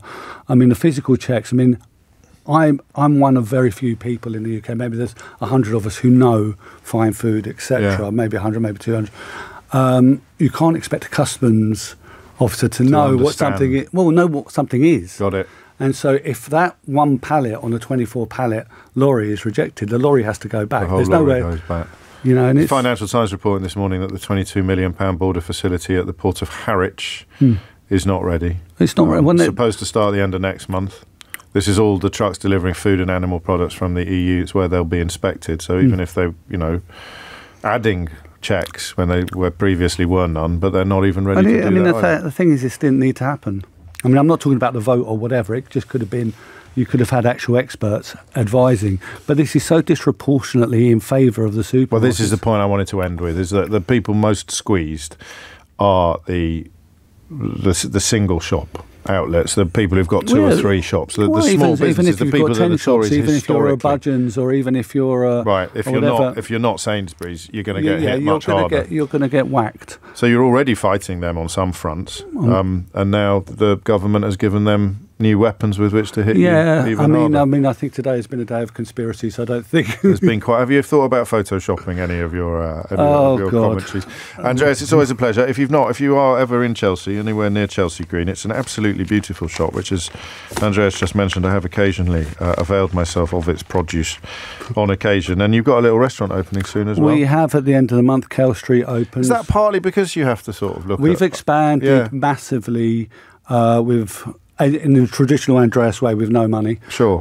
We've expanded simply because my children have to have something.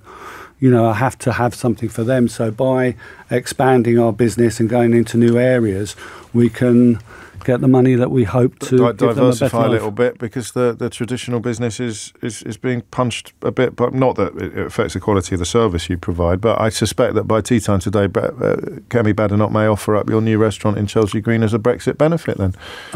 It's certainly not a Brexit benefit. Well, that's never stopped her in the past. That's what I'd be doing. Get the business secretary on the line. Tell her I found a Brexit benefit. There's a little 14-seater restaurant opening in Chelsea Green as a direct consequence of the fact that the greengrocer next door is having such a nightmare getting stuff into the country. Yeah, but I mean, it makes sense because obviously we have the produce and we had the site already, and there's no way I was going to let number 4 go. Beautiful.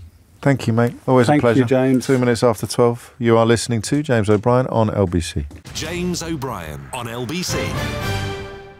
James O'Brien on LBC. 6 minutes after 12 is the time. Do you know what we're going to talk about? Well, of course you don't. I haven't told you yet. But it's a bit of a difference, this. It's a bit of a departure. We're going to talk about nightlife. And obviously, as someone of my vintage, someone of my age, it's at first glance, I thought, well, this isn't that relevant to me. August, I think, of last year, it was reported that the UK had lost a third of its clubs in just 3 years. I think lockdown did for a lot of them, but you would have expected, in fact, we spoke to people who were shutting their doors very reluctantly, permanently, because, the landlords weren't being very helpful, or they hadn't managed to benefit from the furlough schemes, or because their staff was casual, or all sorts of reasons why. But I thought they'd come back again. I just thought they'd come back again.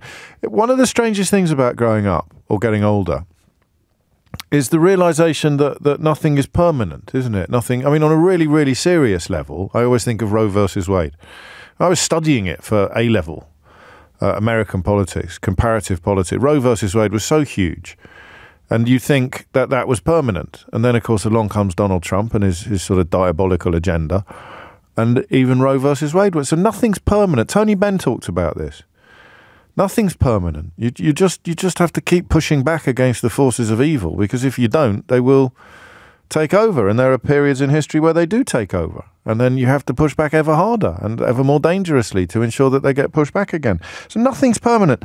And I know that sounds a bit highfalutin for a conversation about nightclubs, but I just presumed that nightclubs were a constant, a sort of a non-negotiable. There are young people, and young people like to party. Therefore, they need places to party. Therefore, nightclubs will always be necessary. But they haven't started reopening. A third of the clubs in the country, the UK, lost a third of its clubs in just 3 years, and they are not coming back. Obviously, the pandemic played a part in that, as I mentioned, but there must be other reasons as well. And you might not think it's very interesting to ring a radio station today and tell me why you don't go clubbing. But I'm interested. I'm really interested. I think I can get quite emotional about clubbing, which might be weird, because it's one of those things you'll either get completely or won't get at all. Nightclubbing changed my life. It changed my life in ways that I still probably don't fully appreciate. My school was very repressed and repressive. It was a very old-fashioned school. It was all boys for a start, and it was boarding for seconds, and just to go for a terrible hat-trick, it was run by monks. When I started at my boarding school, the Monty Python film Life of Brian was still banned. They were not what you would call conducive to frank and open conversations. And if it wasn't for nightclubs, I think nightclubs rescued me in some ways from being a product of that system, from being a sort of unquestioning product of that system. I was incredibly lucky to be in Manchester in 1988 doing a youth theatre where I had more freedom than I'd ever had in my life. And I used it to go with my new friends from the theatre company to nightclubs. I'd love to say I was at the Hacienda every night. I wasn't quite at the Hacienda every night, but I did go in that amazing heyday. The first time I went to the Hacienda, I was wearing brogues. I was wearing brogues and a waistcoat. That's what a little cliche, a little Lord Fauntleroy, like a sort of pound shop Jacob Rees-Mogg, to continue today's political themes. By the time I went back, I was wearing bright red Fila high tops. But it just brought me into a world I didn't know existed. I'm not going to apologise for getting emotional about this or getting a bit dewy-eyed, because the question of what do we lose when we lose nightclubs, and we're also going to ask what do we lose when we lose venues, music venues, smaller music venues, is one that I want you to answer today. What do we lose when we lose nightclubs? 0345 6060 973. What do we lose when we lose smaller music venues? 0345 6060 973. Because they are shutting down at a rate of knots. I think there's a bit of snobbery involved as well. John Harris writes a great piece in The Guardian today, where he reminds us that the budget last week included help for theatres and orchestras. Now, I will cheer that to the rafters. Help for theatres and orchestras. Desperately important. Desperately important. But no help for night spots, or whatever you prefer to call them. No money for dance floors. And if you think about what we've done well in the last 30 years, I mean, seriously, I know it's an overused phrase, but what is genuinely world-beating? You're going to talk broadly about culture, but very specifically about music. And whether you like it or not, we still produce, partly because of the universality of the English language, let's be honest, but we still produce routinely the biggest artists in the world. Whether you're talking about Ed Sheeran or Coldplay or the Arctic Monkeys, it is simply a matter of record that this country, these tiny islands, punch way above their weight when it comes to music. But where do the new Arctic Monkeys cut their teeth? Where does Ed Sheeran, the next Ed Sheeran, where do they cut their teeth if all the clubs and venues are closing down? Now, you can do some of it on Instagram or TikTok, but that's a different medium. That's a very different context, isn't it? No one has ever felt their world. I don't think anyone has ever felt the ground shift beneath their feet as a consequence of watching something on TikTok. Live music. When we lose live music, we lose something really, really precious. But I can't necessarily... do you know what, Martin, in Manchester? I did on occasion go to Fridays in Didsbury, although I never went to Xanadu in Romford, but I did go to Fridays in Didsbury.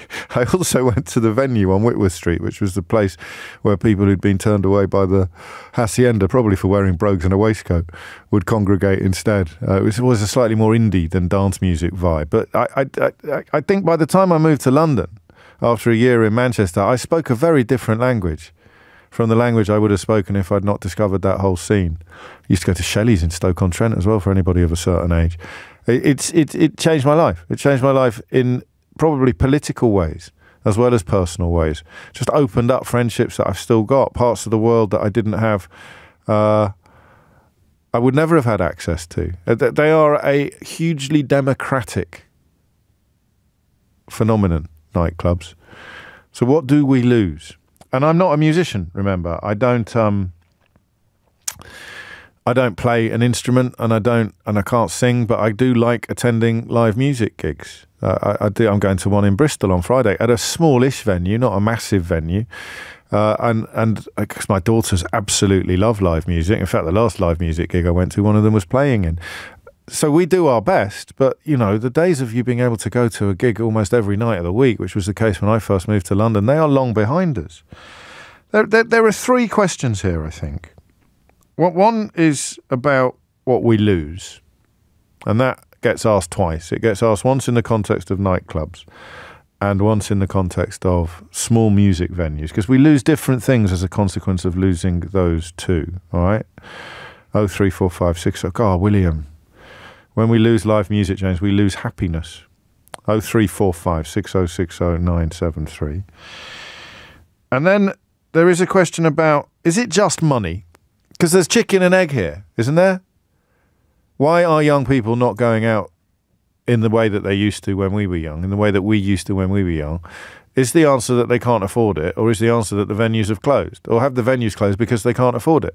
In which case, is there a case for some form of subsidy or some sort of public service approach to nightlife in the way that no one balks at opera or theatre getting subsidised, possibly music venues and even nightclubs should as well? So what do we lose? What do we lose as a society? Why are young people not going?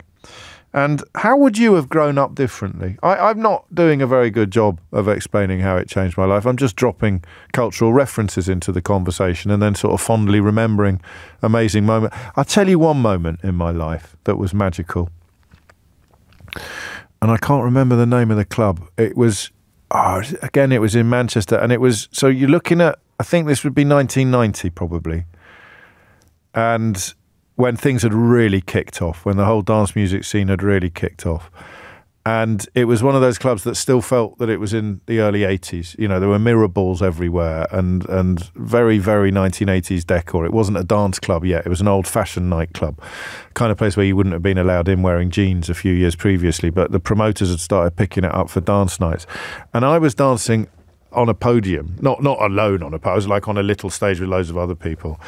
And a bloke in a Manchester City shirt, a big lad in a Manchester City shirt, sort of pointed at me from the middle of the dance floor.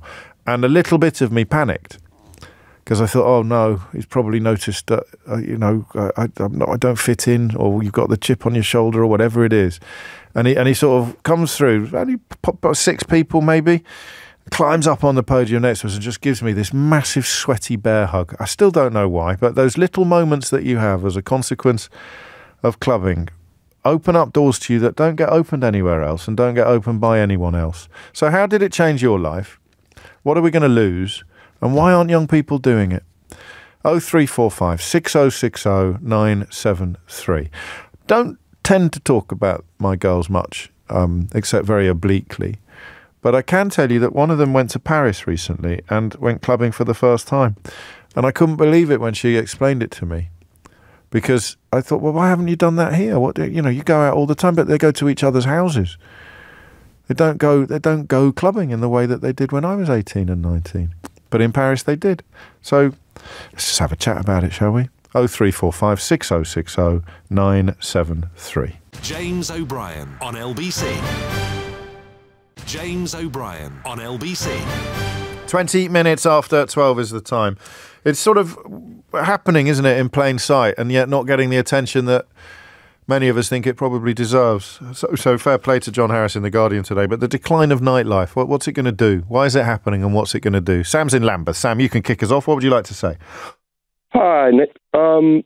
Basically, it's all to do, in my opinion, with the licensing. Do you really think that Nick Ferrari was at the Hacienda in 1988?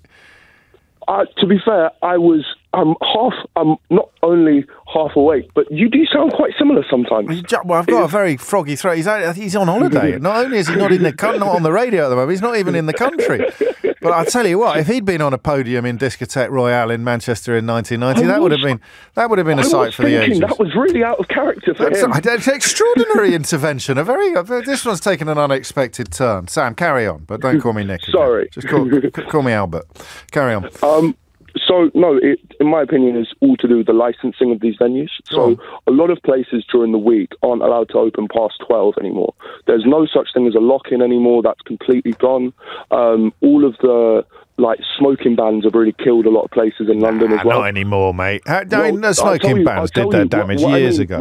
What I mean by that is, if you go to a nightclub, let's say in Germany, right, you've got places in there you can smoke, you've got places in there where are hip and trendy and cool. But nowadays, the only places like that are in central London, and they only open Friday, maybe on a Thursday, but that whole midweek thing is completely gone. So then the question is not so much, we want to go out, but it's where do we go? And now it's kind of only on uni campuses, and even that they're cracking down on. There was a lot of the illegal raving, which wasn't really hurting anyone. How old are you? If they're 21, but I've been calling in since I was about 15. One day you get my name right. But I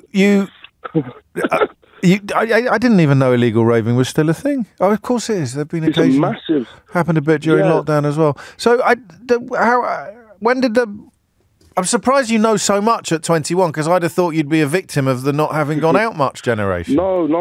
So we used to go out to these park motives nowadays are massive, because 15, you go out, back in the day, you grab whatever alcohol you can find, go out, play some music in a park, and then from there you get a fake ID, go out. But it's more, there's nowhere to go out. Past 12 o'clock, it's done. And the only places that are open are LGBT clubs get special licenses where they can open midweek past certain times. And obviously a lot of newer teens and stuff don't particularly want to be there. But it's a real. We don't know then. Chicken egg. And why has the licensing thing happened? Is it because areas are more residential or? No, not at all. It's over. I don't want to say over policing, but it's just a lack of direction. They think it's going to stop crime because no one's going to be out late. No one's going to be falling out late. Yeah. So I mean, at 1 o'clock on a Saturday night, where would your average 21-year-old be these days? Well, most probably the main strips, if you're from South London, are in Clapham or in, there's places in Kingston, but it's not even main places where there's loads of different clubs you can go to. It's in certain areas, there's only one place. But you're telling me about the 21-year-old clubbers. I'm thinking about the 21-year-olds who don't go clubbing, whereas everyone would have done when I was that age. What do you do instead? What is done instead? Well, I'm imagining a lot of these people, they just go home past a certain time, or they just drink at home, or they partake in different things. But if you look at a lot of younger people are really depressed. I mean, they don't go out, they don't do much. I think you're right to mention that. Actually, I mean, I'm always slightly wary of being part of suffering from in my day-itis and thinking that everything's better in my day, because lots of things were measurably worse. But I do think that. Well, look, I'll tell you how I know that Sam's right. Steph's sent me a lovely text. Massive hug for you, James. I think we're the same age. You've just triggered so many memories of clubbing and gigging back in the day. I've now got the biggest smile on my face. All of today's troubles and worries have momentarily disappeared. I really want to listen to the rest of the show, but I also want to blast out some old school dance classics. And it would really take you out of yourself. It would really remove you from the humdrum, from the quotidian. And if you're not getting that, I think Sam's perfectly entitled to suggest it might be a contributor to some of the issues that are on the increase among younger people today. Thank you, mate. Alan's in Saffron Walden. Alan, what would you like to say? Morning, James. Hello. You was inviting us to recall back to our great experiences at clubs, and I was just it's got to be life-changing, though. It's got to be life-changing. It can't just be I had a banging night back in 1992. Well, for me it was. Go on. Because I was about 20 at the time. I was a mod with all my mates, and we went to Billy Walker's Uppercut Club in North London, where the Stax label had all their artists on stage. They were all black guys and girls. Otis Redding, Sam and Dave. And growing up in a sort of working class family, I got kind of inducted into racism. My dad wasn't a rabid racist, but it was on the air at the time. And so I had a dislike and a distrust of black people. And it was a really great night at the club. They were all black artists off the label, and I was dancing and jigging away, and suddenly the thought occurred to me, You're not supposed to like these people. And yet, they're giving you a hell of a night. And from that moment on, my logical brain kicked in, and I stopped being a racist. Basically, I just saw black people as equal to white people. I'm not sure you could have had that experience in many other contexts, could you? No, not really. Not really. It was such a good night. I mean, we all listened to, because we liked Motown, we all liked, we're all black artists that put out the records. But actually being there in the presence of a multiracial crowd with all black artists on the stage, you have to examine where you come from, basically. It must be the biggest, the greatest leveller culture of any kind, but when you're smack in the middle of a dancing crowd, it's probably the biggest leveller of all. Absolutely. Because, the good feelings are high. You're not, fearing for your life or anything like that. We're all just having fun on the spot.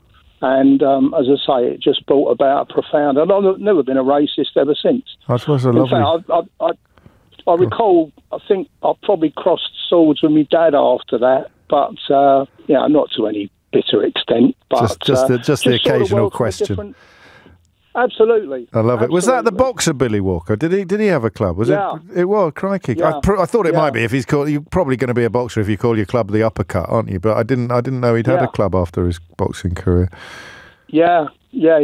It was Billy Walker's Uppercut Club we went to. As I say, I didn't drive in those days. My mates did all the driving, so I can't tell you exactly where it was in North London, but I know it was in North London. Didn't you even have a scooter? Surely you had it. I thought you all had scooters. I did. I had a... Yeah. When I was about 20, I had a scooter. When I was 17, I had a Lambretta TV, and went out with the usual crowd, to the coast at the weekends, not looking for fights, just being part of the action. That was all. Happy days. We evolved into cars. It is believed that Jimi Hendrix wrote Purple Haze in the Uppercut Club. Oh, really? It is believed that he did. I've just seen that. I was double checking whether or not it was Billy Walker the boxer or not, and that popped up. You don't realise it at the time. That's the thing about popular culture. It's just the place you go to. But not unlike me a few years later at the Hacienda in Manchester, you were at the epicentre of a cultural revolution, and that's a brilliant story. Absolutely brilliant story. And above and beyond what I was hoping for when I asked that question about how nightlife changes your whole life. 0345 6060 973. Alan, stay safe, mate. Amelia Cox is here now with your headlines. James O'Brien on LBC. James O'Brien on LBC. I honestly thought this would be a daft phone-in, but this caller has just completely blown that thought out of the water. You've got to have a little faith, honestly. I've done this for a while now. I know roughly where the magic lies. And questions about the magic of nightlife. And we haven't even moved on to music venues. How hard is it to get up and running now as a band? There's another story around today that we nearly did this hour. Keir Starmer due to speak at a school later today about Labour's determination to broaden the cultural offering to state school children. If you are parents of children of a relevant age, you'll know that 14 years of Tory rule has seen some fairly serious squeezing of what we would call extracurricular activity, whether it's drama or whether it is music or playing an instrument or singing in a choir or doing plays. The ease with which you can move into a cultural career from private school is as nothing compared to the difficulties of doing the same from a state school. It was true when I was younger, but it's much, much more true now than it was even then. So Starmer's going to be speaking about that later, warning that arts are becoming the preserve of the elite. But the reason why I preferred this conversation is because I think it speaks to very similar processes, but without necessarily that class angle, except for the fear about money. I mean, is it just now too expensive to go out? Why is it that the music venues are closing, if not to be turned into flats or to be turned into shops? I genuinely don't know. The ones that I go to are still there, obviously, but they're not. I don't go to really small ones anymore because a band's got to be fairly well known before they'll beep on my 52-year-old radar. What do we lose? What do we lose when these places shut down? 25 to 1 is the time. Daniel's in Sevenoaks. Daniel, what's going on? Hi, James. Right, thanks for having me on. You're very welcome. So there's a really simple angle to this that people keep on missing, and the issue is that London or the UK, the economy of it all is an ecosystem. Yes. One will feed the other, and it was only a few years ago that Ministry of Sound was up for closure for flats. Fabric, again, the same. And the problem that you have is that the closure of the UK nightclubs then makes the UK a far less attractive proposition for university students to come over and study. Now, the big nightclubs that, like your Fabrics and your Ministries and your Pashas and whatever, Pasha's closed now, but those big super clubs with the big brands that have the world-wide reputation, they're all in London. Everybody knows them. So you can imagine if you're coming from a country that isn't quite right with the gay rights or whatever it is that the country's not got. If you're a young student and you're sort of thinking that maybe you're in the wrong body or you've got the wrong sexuality or whatever, you need to come and explore yourself. Yes. You do that exploration in a nightclub. Now, if you know that London's got all of the greatest nightclubs, and we do, and you want to go to one of the greatest universities, the combination of the nightlife and the university is an unbelievable proposition. So London's the first choice. But closing the nightclubs down, what you're doing is you're sending the traffic over to the emerging markets, especially in the creative sector.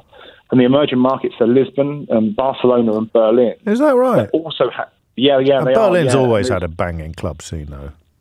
Yeah, well, so Barcelona, it's incredible. Do you know, you're describing my youth. I'd never really noted the crossover between the creativity and the campuses, but I mean, you'd even gravitate at university towards the people that you knew were going to similar clubs that you were going to, and then there'd be the kids there from St. Martin's. There'd be it was an extraordinary period. But as I said to Alan when he was at Billy Walker's Uppercut, you don't know you're in the middle of a moment, do you? You don't know you're in the middle of a cultural moment. You're just out.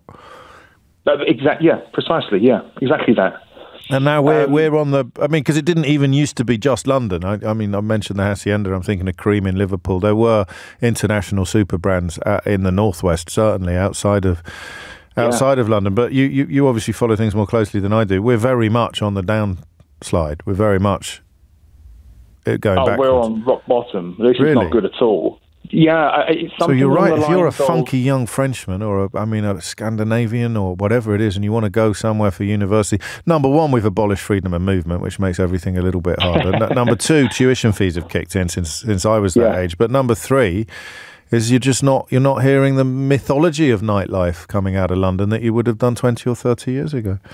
Precisely right. Yeah, and the problem with that is that when. So for argument's sake, you're from Brazil or you're from Russia or wherever it is you're from, and you want to come over to study somewhere. Yeah. That extra little, and we do have an enormous amount of foreign students coming over. Like we do, especially from China as well. And the closure of those nightclubs, it will just make it a less attractive proposition. And then what happens is those emerging creative markets that I've just mentioned will suck up our students, and then all of the creativity will start gravitating over there. So the next generation of fashion designers and musicians and maybe even writers and the rest of it will be great. I mean, all we've got to sell is the universality, the commonality of the English language, really, but that doesn't really. Yeah, and what we'll be left with is a load of high-rise flats in the place where the nightclubs were, and you'll have the problem that you'll have won't be now. The problem you'll have will be in 10 or 15 or 20 years' time, when the creative sector will be dwindling in the UK and they'll be over in those markets. Video games developers. I'm thinking of all that. What's your perspective on this? Why are you so well informed, if that doesn't sound patronising? No, not at all. So I'm a brand designer, so I went to the London College of Communication, right, which had the Ministry of Sound next door to it. Right next door, yeah. And I also design logos and brands for nightclubs as well. So I'm so you're really close to the action. Really close to the action. Yeah. And the sad thing is, it's only really that It's only really that sort of British arrogance that holds it all together. If you worked out the problem and you looked at it pragmatically, you can see how big of a problem this is coming along the horizon. And it's really sad. It is really sad. And the more I think about it, you mentioned the London College of Communication. I think Dazed and Confused came out of the London College of Printing. And it's absolutely impossible to separate the nightlife from the creativity. First place I ever got a byline was in a club magazine. I'd forgotten about this, actually. You've just reminded me.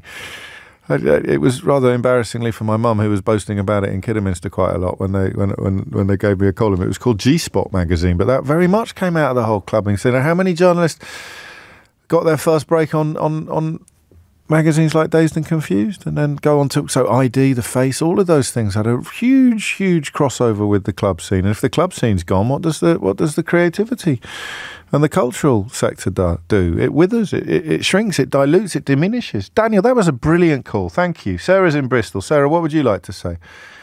Hiya. Before Hello. I start, everything I'm saying is a personal opinion. That's always the same here. And it's from my personal experience. And I also go out clubbing by myself regularly. And I'm the type of person that prefers it than going out with other people. Okay. So first things first, you do not have to actually have a pure talent to get a big hit in the music industry now.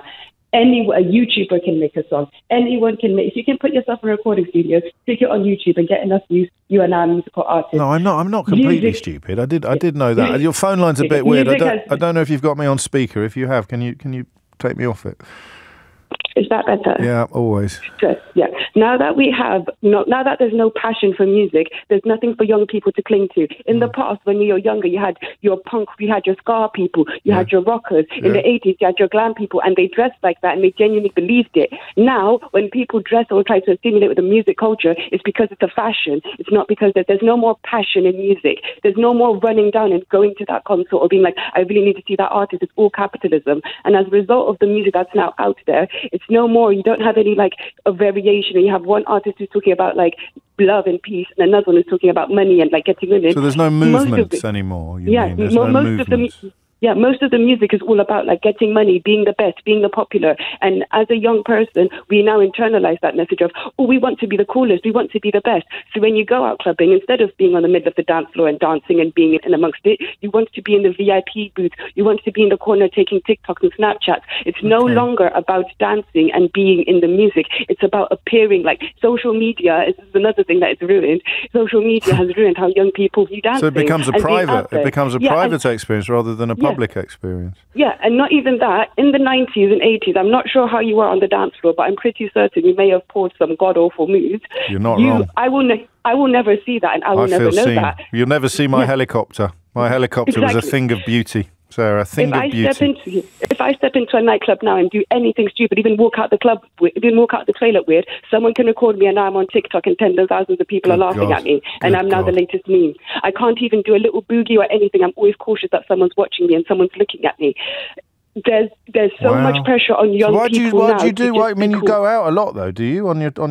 I go out a lot, and I go out on my own. And the reason why I prefer going out on my own is when I go out with other people, bringing in money into this, I sometimes feel self-conscious because I don't have the money to be buying £5 every time when I go buy a drink. But you're going clubbing for the same reasons that my generation did. You're going clubbing to get out of yourself for a while, and you want to listen to the music. Yeah. I'm not trying to be in that venue because it looks cool on TikTok. I'm not trying to wear that outfit because this is the latest trend. I'm not trying to be seen in a certain place. And even when I'm there, I don't care if someone records me because I'm doing my thing. I want to be happy. And I don't care about this image of I need to look cool or I need to be the best.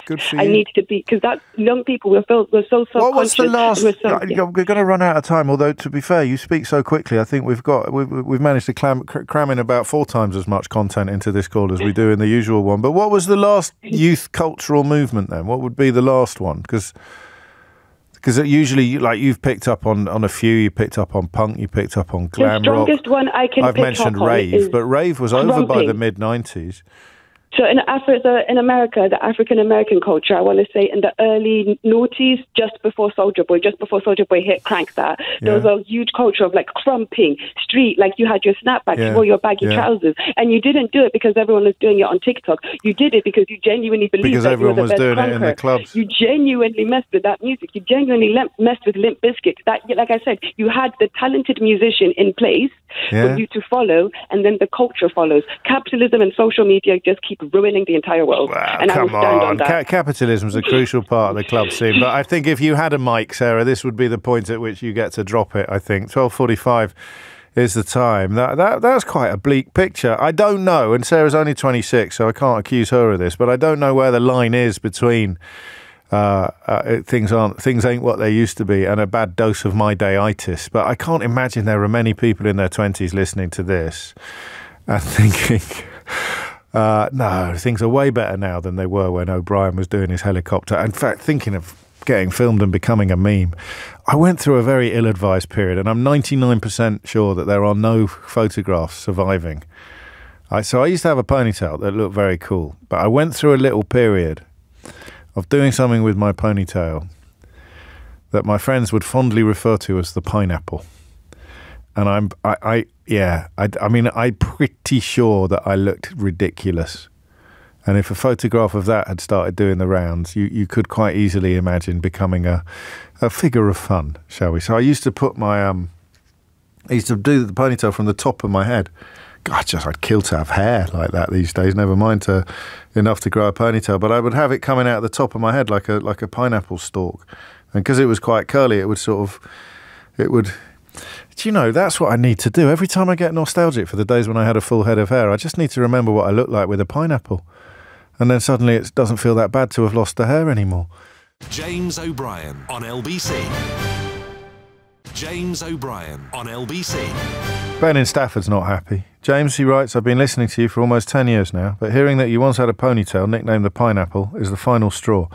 It's only because you are the best talk show on the radio that I will stick with you. Thank you, Ben. It wasn't really nicknamed the Pineapple. It just did genuinely look like a pineapple. A lot of love coming in for Sarah, the last caller, who gets it, as you would say, as indeed does Bryn. I live in Sheffield, James, purely due to Gatecrasher. I met my wife there, many of my friends. If it wasn't for that super club, I would have literally led a completely different life. I'd have a different circle of friends and a different home, not to mention cultural outlook. We lose so much if we lose nightclubs and night venues.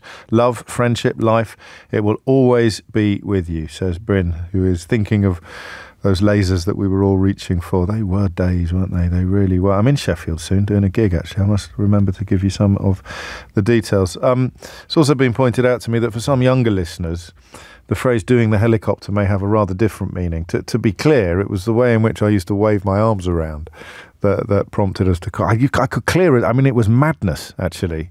But that is what Sarah was touching on. What's that word? It's inhibition, isn't it? You absolute absence of inhibition.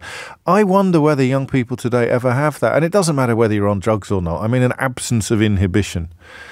I wonder, the way she talked about being constantly fearful of, or A, trying to look good for your own socials, and B, being fearful of looking bad on other people's socials. Word monoculture is one that the producer used. It breeds a monoculture. It breeds where there's no grey areas, there's no margins, there's no cultural hedgerows. We're all in the same massive field. It's quite a poetic way of putting it, isn't it? You can tell I did a lot of clubbing in my youth. 12:52 is the time. In fact, I did quite a lot of clubbing in a massive field. Lawrence is in Wandsworth. Lawrence, what would you like to say? Hello, James. Hello, how are you? Lawrence. Very well. What's on your mind? Good. I'm 27 this year, and so I've been clubbing for maybe 10, 11 years, perhaps maybe before the government would prefer me to go clubbing. Yes. And I just think that the biggest driver from putting young people away, usually students, is just the cost. So when I was 18, 19, and I was living in Brighton, on a Thursday night, for example, you would be able to go to the nightclub and it would be £1 for a drink, literally £1 for a bottle of beer or like a vodka lemonade, and that's really accessible for students who are... It's a student. It's a student market. Student market. Student night. Yeah. And it was a student night, yeah. But now, I just went out this weekend in the local club in Clapham,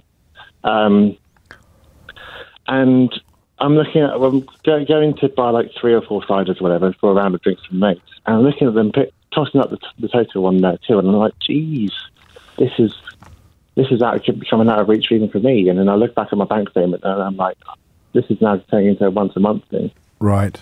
So just prohibitively expensive. And cost these places are closing down because people just can't really afford to. Cost of living, wages. I mean, we're back to the same territory that we explore quite often on this programme, although probably not realising that it applies to nightclubs as keenly as it applies to other areas. So you simply, your wages haven't kept up with the cost of living, and therefore, and also it's not as much fun or any fun to go out unless you can have a couple of rounds of drinks with your mates.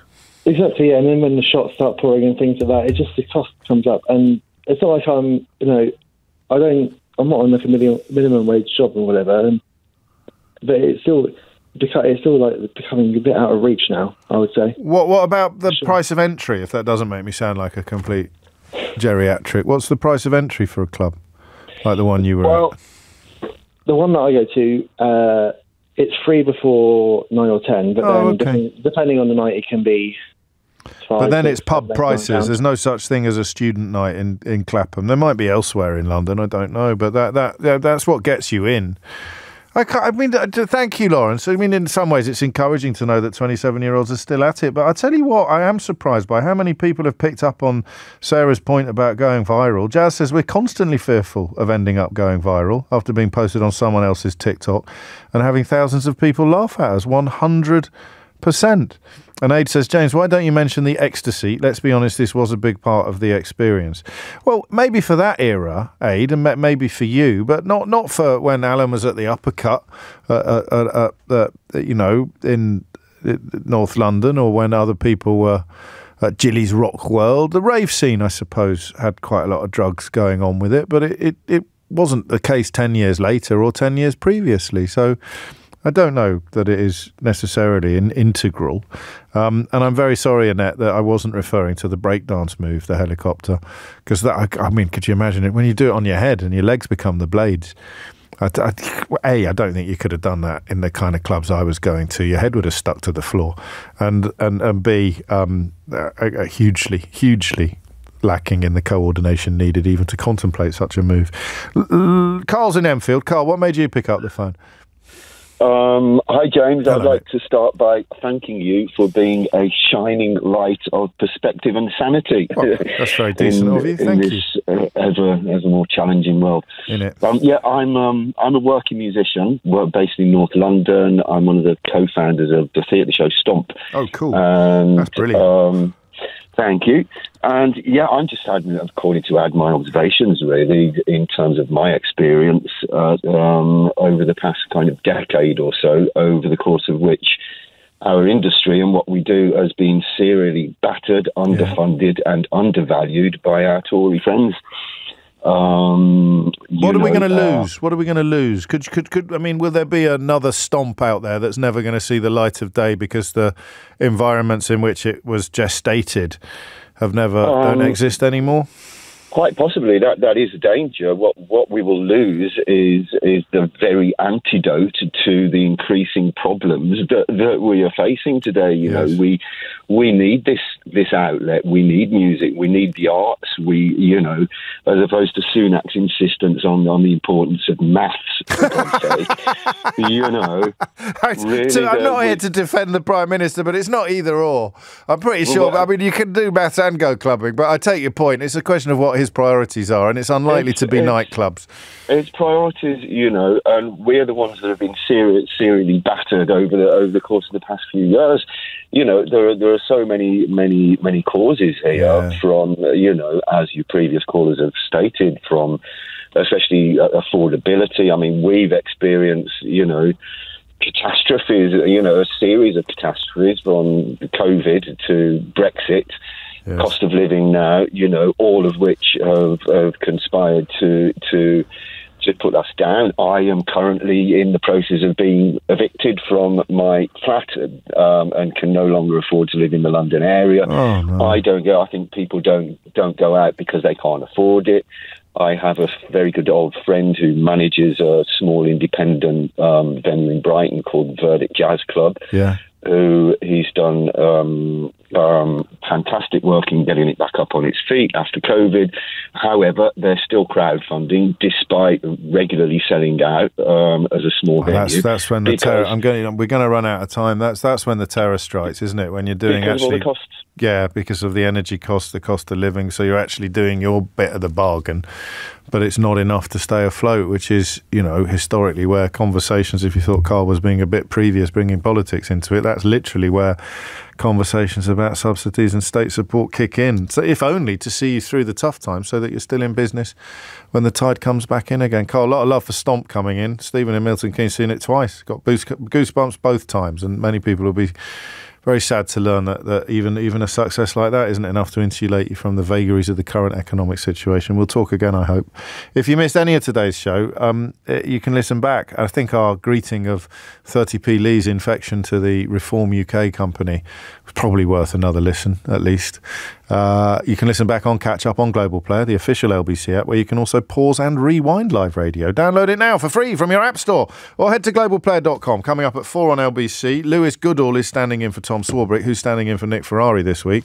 But now it's time for Sheila Fogarty, who stands in for no one. James O'Brien on LBC.